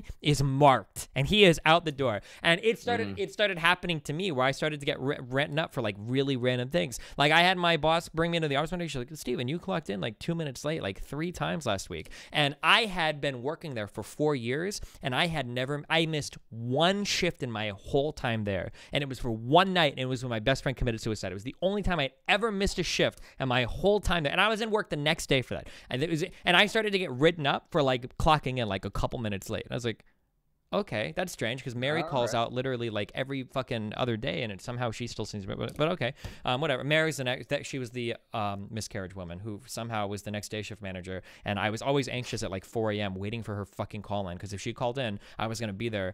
Fucking oh god, it was so stressful because I would always get like a couple hours of sleep because I would have an 11 a.m. class I think on Tuesdays and Thursdays, and if I got out at 6 a.m. from the casino, I could sleep like 4 hours before class or 3 hours before class, and if she would call in, I wouldn't get any sleep, and it fucked my whole day up. But anyway.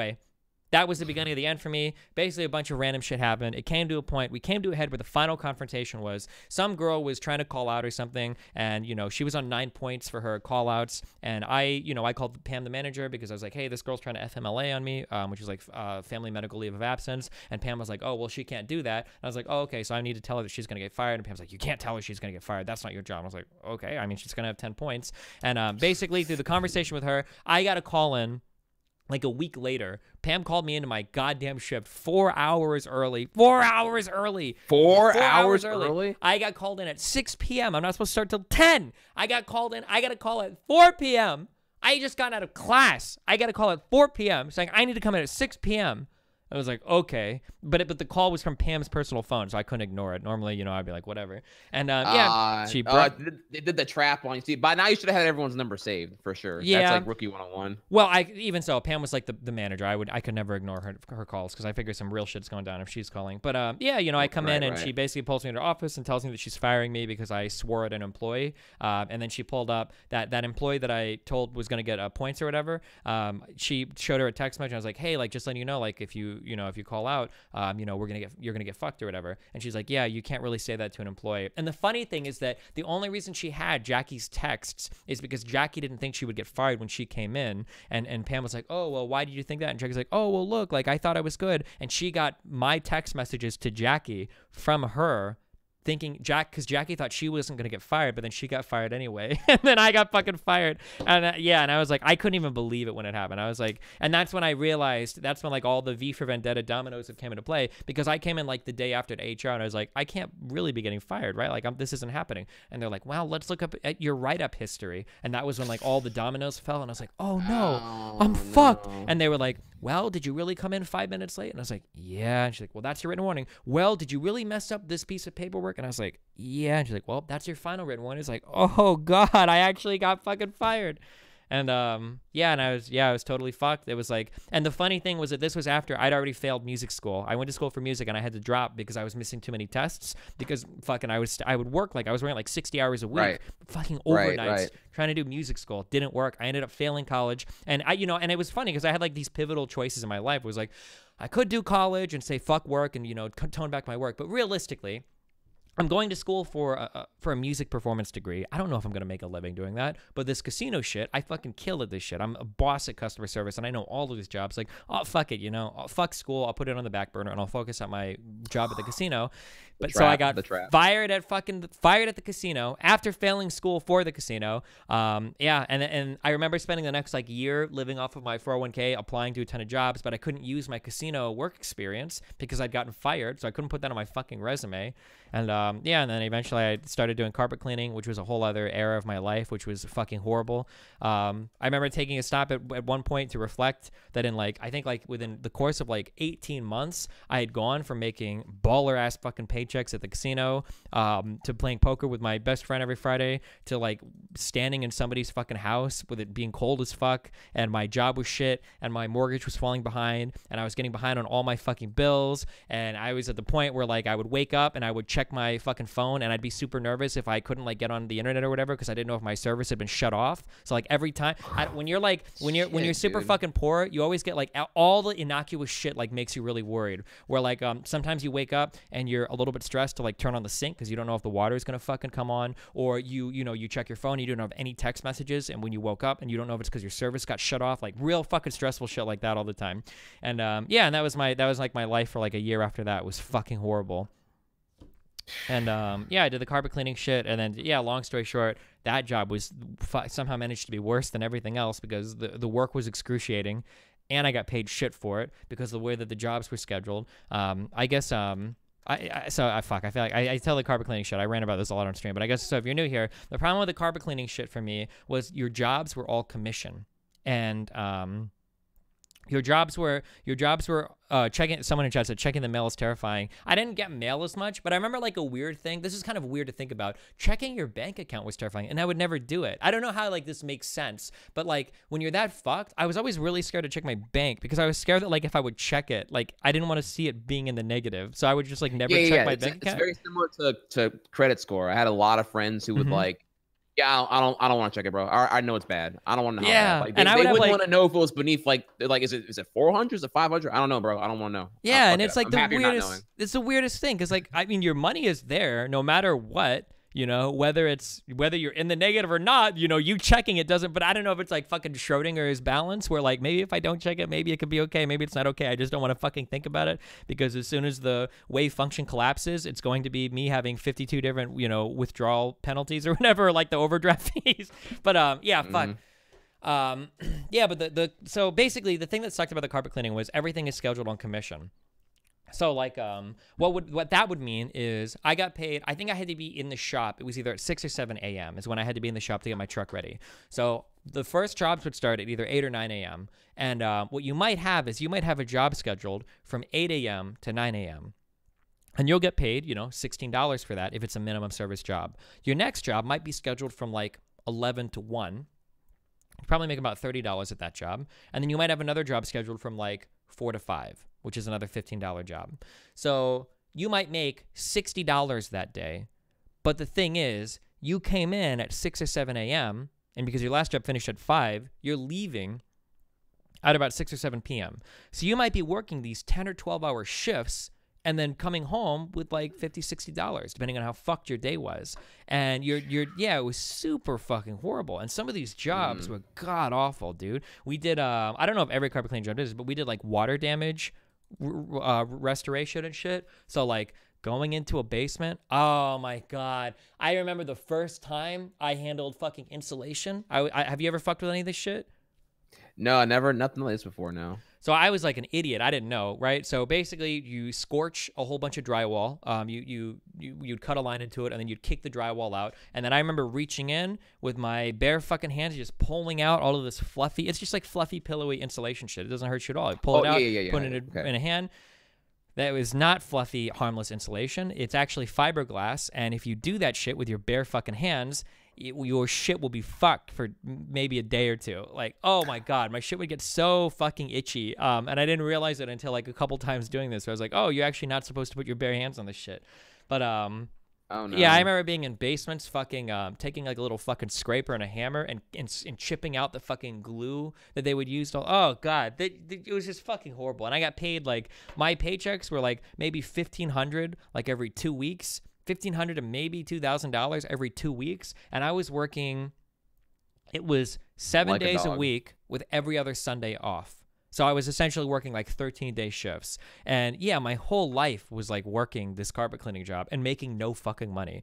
And then, on top of all this, I'm fighting with Rachel because we're breaking up. And, the fucking, yeah, holy shit. It was fucking horrible. But basically at some point during this, I guess to kind of just like get into the early streaming stuff, I think I'm pretty sure it was Kyle that suggested it to me. But there were some like either Korean or American people that sometimes streamed themselves playing video games online.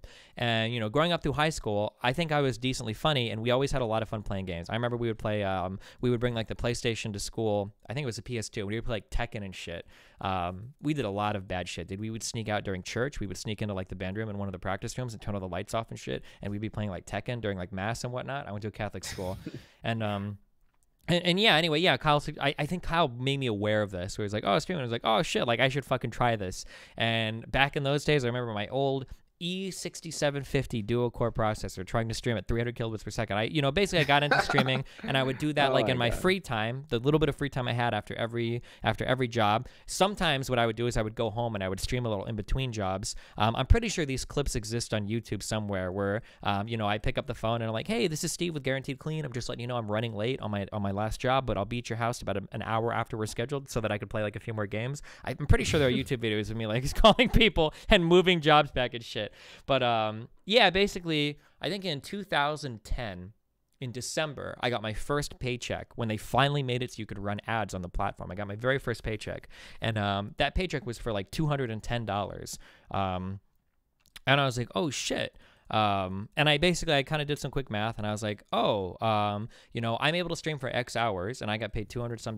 If I were to just scale that up, I would make more money streaming, a little bit more money streaming than I would doing carpet cleaning. And once I basically like mathed that out, and like my financial life was fucked anyway. I defaulted on all my student loans, all of my house payments were like fucked. Like I was like calling like every few months to renegotiate a new payment or some shit. So I was like, fuck it, why not? And I called, or I went into work and I told my, guys like, hey, sorry, like my girlfriend is delivering her kid, even though it was like 5 months off or whatever. I was like, yeah, she's real pregnant. She's having a baby. So I got to quit. And, yeah. And I picked up my last paycheck a couple weeks later and then I started to get into streaming. Yeah. Damn, dude, that's fucking crazy. Two things I want to bring up here. One, I saw some reactions to 1,500 to 2K every 2 weeks not being a lot of money.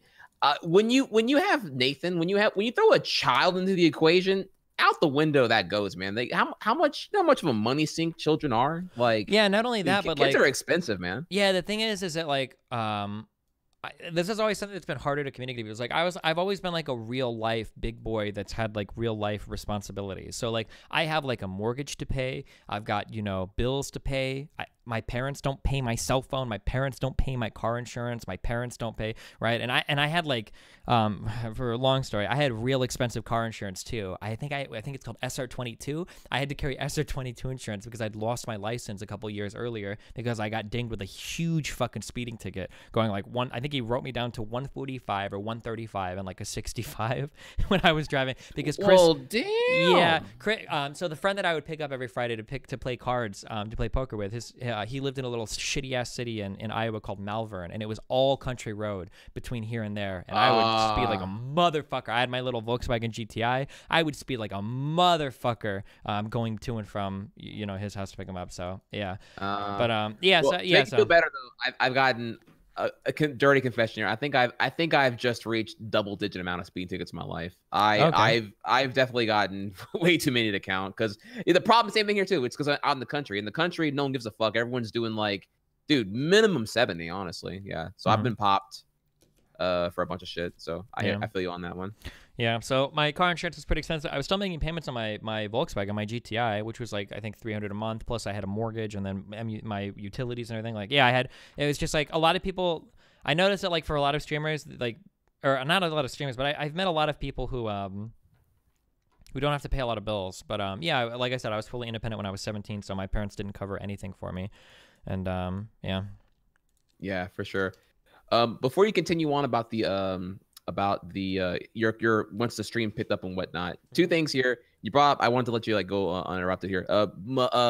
You brought up here the boss that was always unreliable to you and constantly you're in fear of them calling in. I had a similar, it didn't affect me personally, but there was at Chili's, there was a boss, her name was Melissa, who had just had a child, and man, did she clutch onto that time and time again. The child, I think it was like maybe like a 5-year-old daughter, but like, man, she got the red carpet, bro. She had to work daytime shifts because the daughter was in school or whatever the fuck, right? And dude, she got super. I remember one of the other bosses at the time, I think his name was James, was like mega salty and would tell me about it because we were boys back then.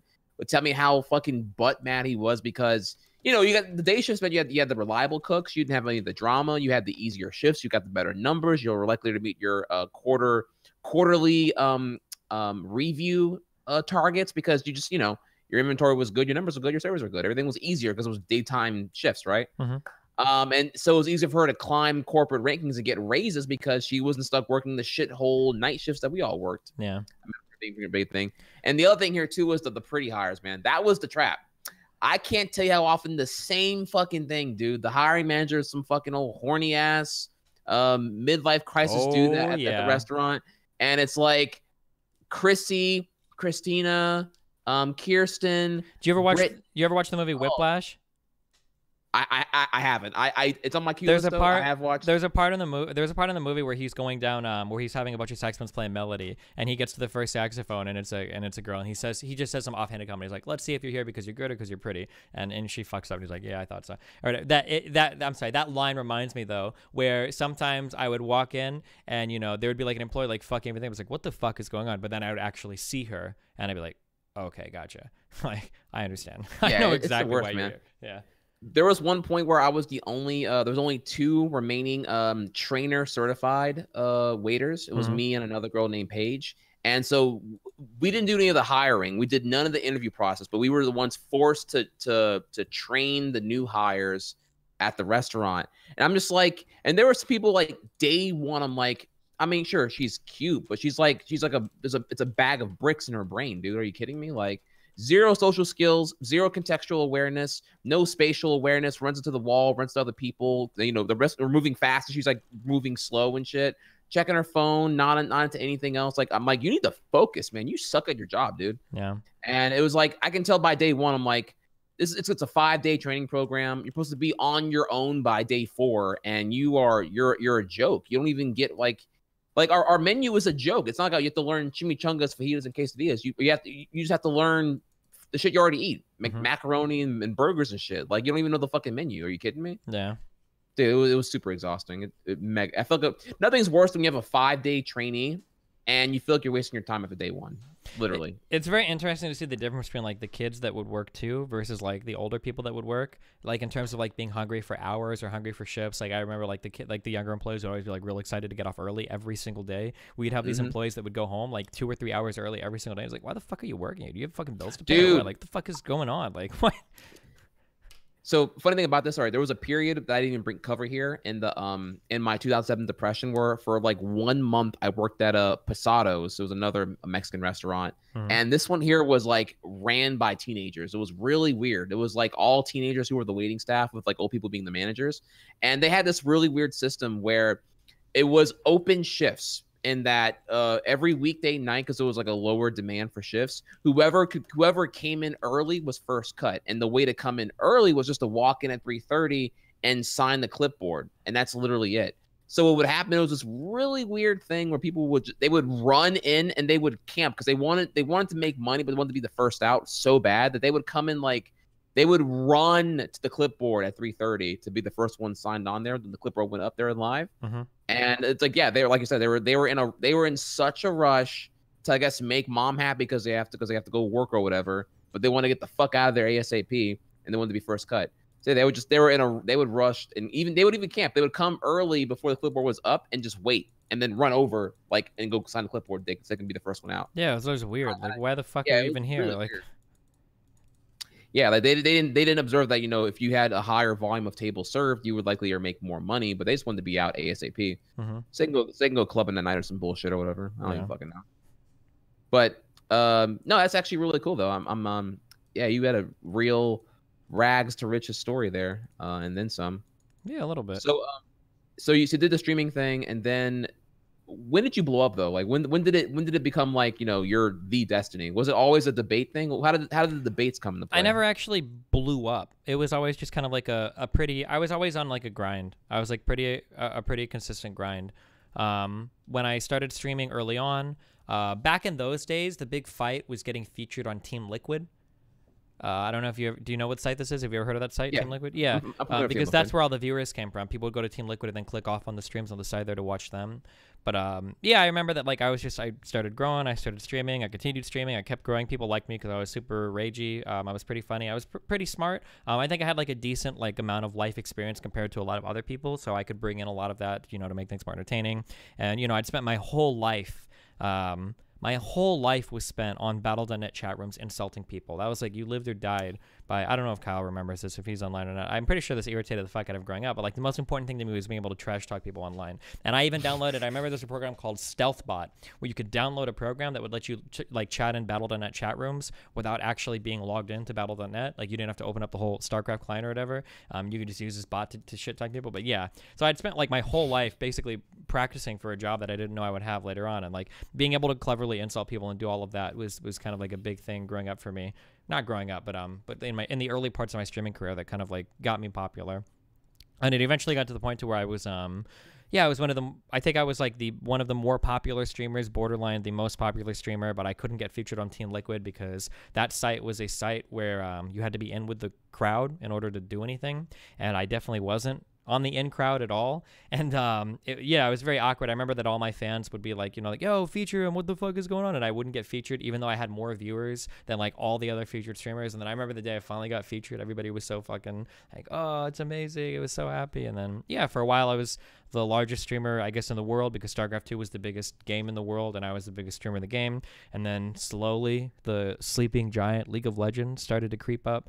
These, you know, 5-figure streamers started to appear on Own. They didn't just appear. They'd been streaming for a long time as well. And then Own went under and, you know, they came over to Twitch, and then League grew, StarCraft died, and yeah. But, yeah. One small thing about that, you brought your life experiences to streaming. That's the same thing for me, because I didn't with waiting tables. I never really realized that waiting tables was essentially a 24/7 practice on sociology and communication. Like I'm analyzing like my clientele really quickly. I'm getting hard reads on like, are they here to see a movie? Are they here because they're in a family outing? Are they here because they're in a rush? You know, you get that, you infer all that stuff from the initial observation very quickly and try to like calculate as hard as you can there to make a connection as fast as possible to come off as genuine. And then you add in the charisma factor. You know, I had to like work on like not only explaining the menu really well, but making the act of ordering food as conversational as possible. Like, don't be the robot. Yes, you ordered a number 2 with the fries. Is that confirmed? You know, you have to like conversational. Yeah. So you want to do the mix and match with the half rack of ribs. So you can do the flavor you want, by the way. If you want to do the brown sugar person, I'm a bigger fan of the honey sriracha flavored ribs. If you'd like to do that, I can recommend that for you. If you want to go a little more higher on the protein, you can get a margarita grilled chicken. But if you'd rather have a little more of a cheat thing, I would say you can probably get a 6-ounce sirloin, cooked however you want. Comes with the butter on top. And then along with that, you make it as conversational as possible and just really flex on the food really, really hard. One of the tricks that I learned really early on, I don't know if he actually did this, but I feel like I read a quote at some point in time that Abraham Lincoln, what he would do is every time he would talk to a person, he would try to remember one fact about them and then their name. And then the next time you see them, if you bring up that one fact that you remembered about them, they felt like you remembered everything. And I did that for a lot of customers at the casino, because every old person has their stories of their grandchildren or some shit. And I would always try to remember, so they would come in like, hey, like, your grandson is born now, right? Or hey, like, how's your whatever doing? Or hey, did you guys end up taking that vacation? And people would love you for doing that shit. Oh, they eat it up, dude. They definitely do. Yeah, for sure. For sure. So, but yeah, all that was practice for the accidental planning of the streaming thing. Because in the beginning, when I was a younger streamer with the 300 viewers, and I would do like the Yoshi Island Mario speed running, that would get viewers in there. But I would reach my peak viewership afterward, because I was so bad, or the game demanded so much of my attention that I couldn't conversate while playing. I would just sit there and like have the controller cam going on because I'm hitting all the buttons really, really fast with my high APM and everything. And at the end of the game was when I could then read Twitch chat and answer questions. And when I did, I was so elaborative and overkill on giving a detailed, thorough, nuanced answer to every question they had, that it became like an amateur QA hour for like an hour after, because I got so behind on Twitch chat because they're asking so many questions. And that's when I was hitting my peak view count. And so I realized that, me being a waiter was training for me to be an accidental good streamer. Okay, yeah, it can be pretty cool. Yeah. So that was so it's funny that the whole thing worked out in that retail. Also, it humbles you too, man, because like, me and you both having worked the restaurant hell, having worked retail, I can comfortably say I'm much happier doing this compared to that, and I know what that involves. I didn't even get into this other part here too, where I did have a genuine opportunity to become a certified manager at Chili's in 2011, but I dropped it. I did it for 8 weeks, and I realized that I legit hate corporate ladder climbing because it's all lies and bullshit anyway. Like, all of it's lies. Like, all of it's fucking terrible. I would never want to do that ever again. Yeah, and being on the normal grind, especially if you're working a lot, is really, really rough. There are certain parts of it. I remember there are certain things that are absolutely soul crushing. The worst thing that I experienced, this was when I was putting in the most hours for working at the casino, which wasn't as often, but then when I started to do the carpet cleaning, one of the worst feelings in the world is coming home exhausted, going to sleep almost immediately, and then having to wake up and go right back to work. Doing that shit for weeks and weeks and months is the most dehumanizing, soul-crushing experience that a person can ever fucking feel. Holy shit, it is so fucking bad. Yeah, no, okay, so now you got me triggered. I gotta tell you about it. They offered me management certification, which was it was an 8-week trial where I had the comp card, I had the power of a manager, but I didn't have to pay. So I was getting paid like $12 an hour to essentially manage the restaurant along with another manager. Like it wasn't even like we were overstaffed, right? We weren't competently staffed with the appropriate amount of managers. It was, again, the 2 a day, and I was the much needed 3 of when we really needed minimum 4. So I was now an active manager. And what quickly happened here was I had non-negotiable 10 a.m. to 10 p.m. every day. That was the on paper hours, but that never was the case, because by 10 p.m. it was a dumpster fire. Every night we had walkouts, we had comps, $400 plus in comps. We had 45-minute ticket times, and there should be 25-minute ticket times at worst. Like, dude, the whole thing, like, it was never like if I left at 10 p.m., the restaurant was in flames. Like, there was no way I could leave in good conscience because we were sinking and I had to recover somehow. You know what I mean? Mm-hmm. So yeah, it was mega exhausting. I would rarely leave at 10 o'clock. I would usually leave around 11:30. And you're right. You leave 11:30, you come home, you smell like fucking fajita juice and salsa and fucking everything else. Mm-hmm. I take a shower. I'm in bed before 1 a.m. and it's like I have to be up. I have to be on my way to work at 9:30. So I have to be up at 8:30. Yeah. Dude, I'm going to bed at 1. I'm getting maybe 7.5 hours if I'm lucky. And here's the worst part, right? You do that day in and day out. Like you said here, you walk back in the restaurant and it feels like a windowed prison. Mm-hmm. You feel like you're like, dude, this day is so beautiful right now and I'm stuck in this fucking shithole for another who even knows how long, 12, 13, 14 hours. And then not only that, but my only stimulant in the world was hearing the other waiters who I used to be with. Now I'm a manager. I'm in a different ecosystem now. Hearing the waiters gossip about, you know, them going out, going clubbing, you know, whatever, who fucked who and whatever. You know, it's all a giant high school with the gossip and whatnot. So and yeah, my only stimulant of the outside world, because I'm not watching TV, I'm not consuming media. I literally go home and fall asleep because I'm fucking exhausted. And it's like there was a point where like by like week 6, I'm in Chili's all day. I come home, I fall asleep. I have dreams about Chili's, and then I go to Chili's again. There was no escape. Even sleeping was fucking Chili's, dude. My quality of life plummeted so quickly. I could not believe how possible this was. It can drop so quickly. Mm-hmm. It was terrible. I was legit having like panic attacks, and I was having like what felt like claustrophobia attacks of anxiety being in the restaurant. I felt like the walls were closing in on me a couple times.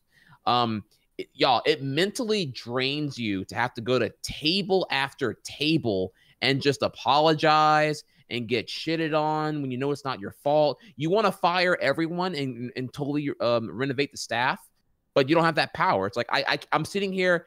You expect me to, you know, chisel the statue of David with a fucking nail and like a nail in my own bare teeth, dude. Like just beating my head against the nail against the fucking marble, dude. That's what it felt like. I need tools. I don't have the fucking tools, man. Yeah. So yeah, but yeah, that's what led to me saying a giant no. Because I really thought, yeah, I'm gonna be a manager at Chili's. I'm gonna, like, you know, it's a Forbes 500 company, Brinker International, the parent company of Chili's.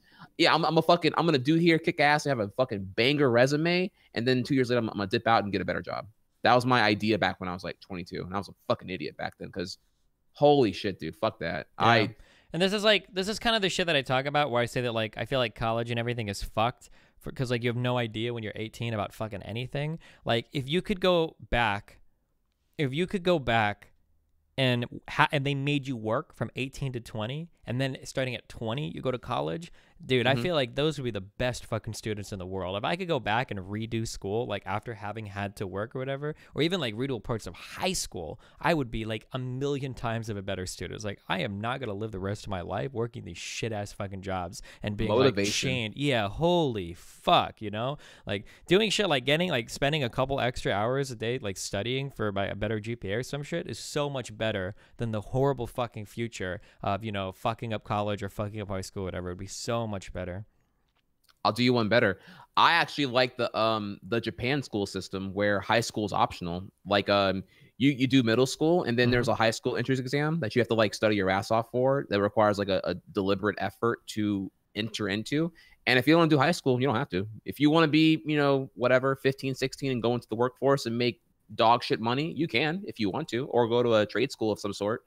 Because I knew many students who were completely unmotivated in high school and were there only because they had to be, because they had never been reinforced with the real world alternative of no higher education and just being stuck working dead end job to dead end job, living check to check or whatever, even then. So I feel like high school being optional and letting the arrogant ones who just say, you know, fuck school, man, school fucking whack, you know, let them go to McDonald's, man, go work there and let me know how well it works out for you after like year 2, you know.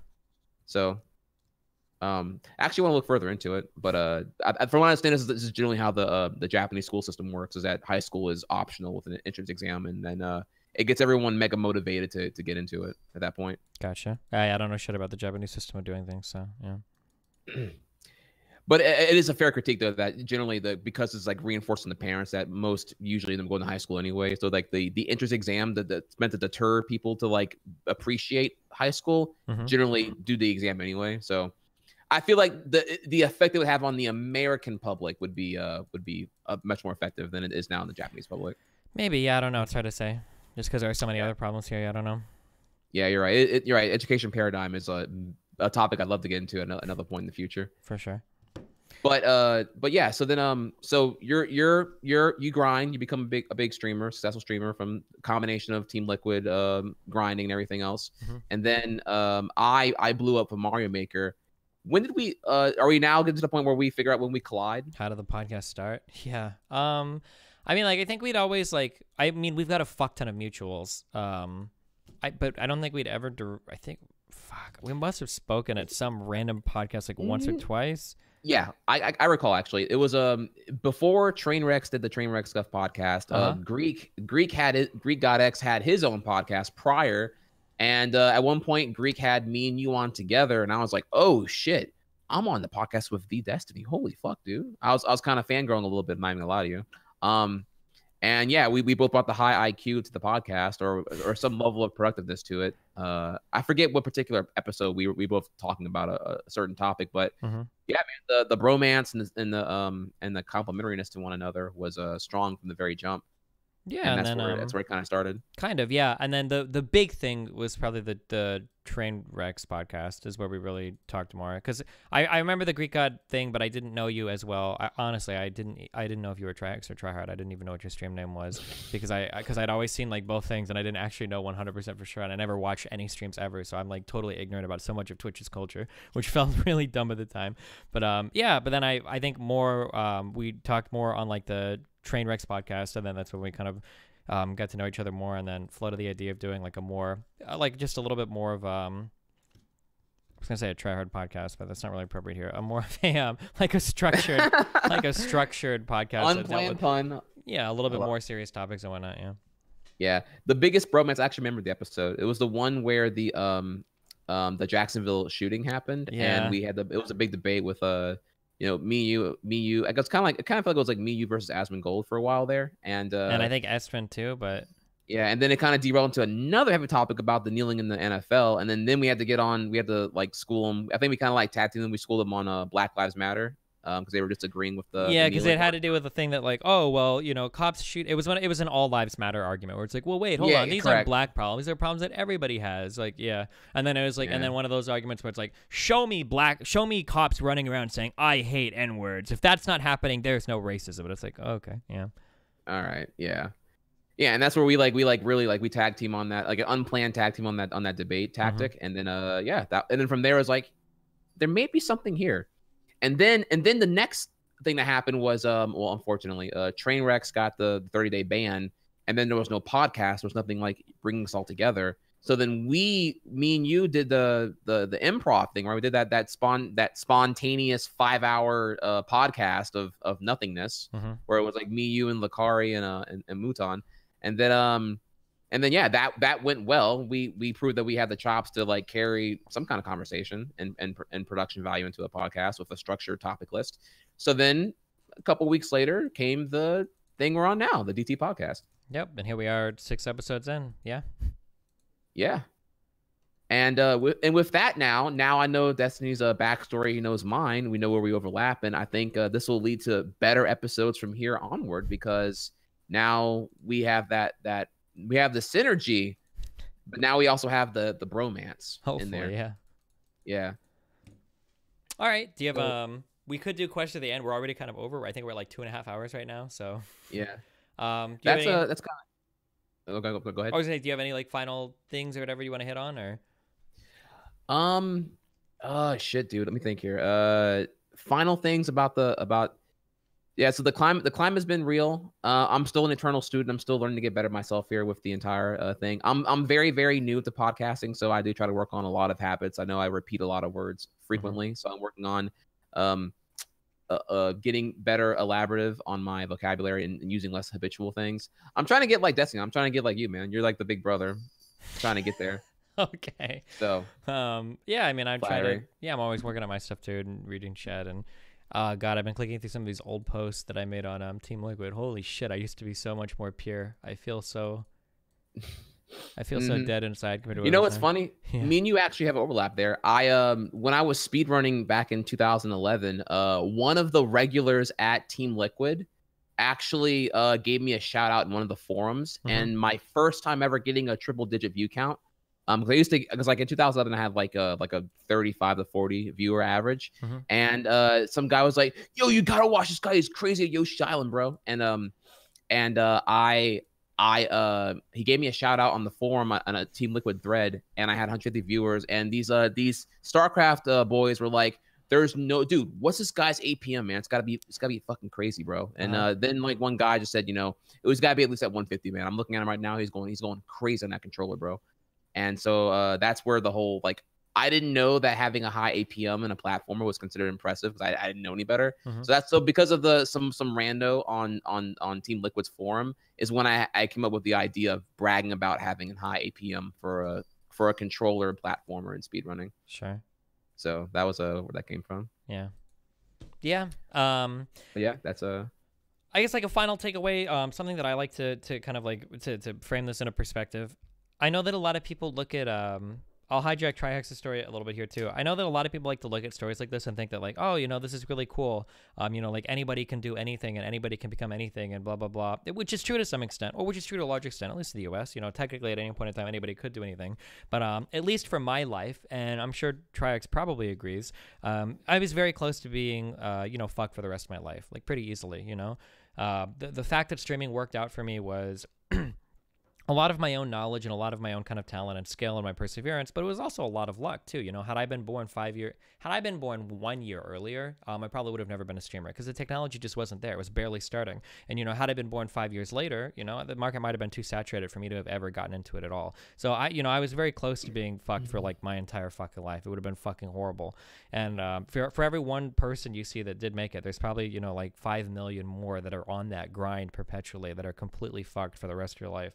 So if you're here, if you're already fucked, sorry, you're fucked. This message isn't for you. If you're not quite fucked yet, if you're in school or whatever, man, fucking focus on your shit. Whether you have to study a little bit more, or you have to do something to carry that GPA, or it seems dumb now, like, man, it really sucks and it's not fair. But, the choices that you make today, when you're going to college, or if you're still in high school even, will affect you for the rest of your life. Even if it seems stupid, even if you hear older kids talk about, oh, high school didn't mean shit. High school doesn't mean shit. Bullshit, it doesn't. High school is where you're lying yourself. Fucking grade school means a lot. Like, grade school is when you start to get into those honors classes that are going to determine whether or not you take EP classes in high school. And high school is where you're going to get the GPA and the score to get a scholarship. And scholarships are going to determine where you go to school, what you study. Like, man, that shit is important. Like, fucking, it seems dumb now, but grind that shit fucking hard, because you have no idea how much different your life is going to be compared to fucking your shit up in college versus, like applying yourself just a little bit more and trying hard. And however fucked you think you are now, going to college and having to study more, at least you've got shit to look forward to. Something I bring up a lot, that a lot of people, I see a lot of people run like poor experiments to see what it's like to be poor. The worst part about being poor, for me, I can't claim to speak for all poor people, but the worst part about being poor isn't falling behind on your bills, or, even not necessarily having enough to eat for a particular day, or not being able to buy anything or hang out with your friends. The worst part about being poor is the hopelessness. It's the idea that you are in a certain situation, working a job that you're never going to get promoted at, with no ability to go back to school and no ability to get hired for anything different. It's the absolute knowledge that for the rest of your life you're going to be fucked for your entire life, and that's like a really hard thing to understand if you're not quite in that situation yet. So fucking do your best at school and don't fuck your shit up, guys. All right, stay in school and try a little bit harder than you are now. Okay. Yeah. I will double down that, because the importance of AP classes, I think, is a thing that's understated a lot here. AP, advanced placement, or gifted talented classes, typically you have a smaller classroom size when you're in the gifted AP program. And in general, I would say it's easier to be more productive in those classes. Usually the teacher with an average like 25 to 33 student size classroom, the bottom 20% of the kids who are acting up and being talkative disrupt, interrupt, and derail the class frequently. And when you're in AP, everyone actually gives a shit. And at that point, you're able to infinitely move on. Like, you can get into like, that is you can be in algebra. 1 million% true. I remember the difference because most of my classes where I was on all like honors or AP classes, save for history. I didn't take APUSH or AP. I think there was AP World History, AP European History. I didn't take any AP history classes. And then we always had our religion classes. And it was so crazy how many different faces I would see in those classes that were none. No calc classes, no fucking any chemistry, none of that. They were in none of those other classes. But the ones that I would see, those classes were so much fucking worse than than my AP ones. Oh my god. Not to shit on any of those kids. Sorry, I love you all very much. But like, yeah, for sure. the caliber of person in those classes was much fucking different. Holy shit. Definitely. Mm-hmm. Yeah, well, we'll have to talk about high school at some point here too, because I feel like that's another one that gets another big thing is like high school was terrible, but it's a unique kind of terrible that kind of like forms you for like forms you in a weird way for the real world. But another time, another day though, for sure. Yeah. But yeah, no, I think I'm good here. I know we're over time already here. Yeah. We have sorry about so we're gonna skip questions this week, I assume. Yeah, I think we'll hit some next week. All right. Yeah, I don't know if we're gonna do this next week. I do you know if you're available next week? The 26th, the day after Christmas. 26th. Oh, fuck. Okay, actually, you know what's weird about that? I have okay, so my godchildren, I told them I would take them and do things with them. I can't really do things with them on Christmas Day because everything's closed. Like they're gonna like want to go like to Books A Million and read books and shit. They're all like big book readers now. So I'm thinking about taking them on the 26th to go do shit. Yeah, that's fine. I don't know because we'll all be moving and I don't know if I'll be set up 100% to do things as well. So okay. we may or may not be back on the 26th, but do you think you'll be available on the 2nd? That's the day after. Oh yeah, I'll be good. I'll be good there. Okay, yeah. So you might see us in 1 week, you might see us in 2 weeks, but thanks a lot for joining us. This has been episode 6. Yes. Our filler, we're getting the filler episodes out of the way real early, and then next time we may or may not have a guest. We'll see. Stay tuned. Don't check my Twitter because I don't have one, but we'll communicate on stream or whatever. Yeah. For sure, man. Thanks a lot for joining us. Thank you, everyone. Yep. Have a good one, guys. Later.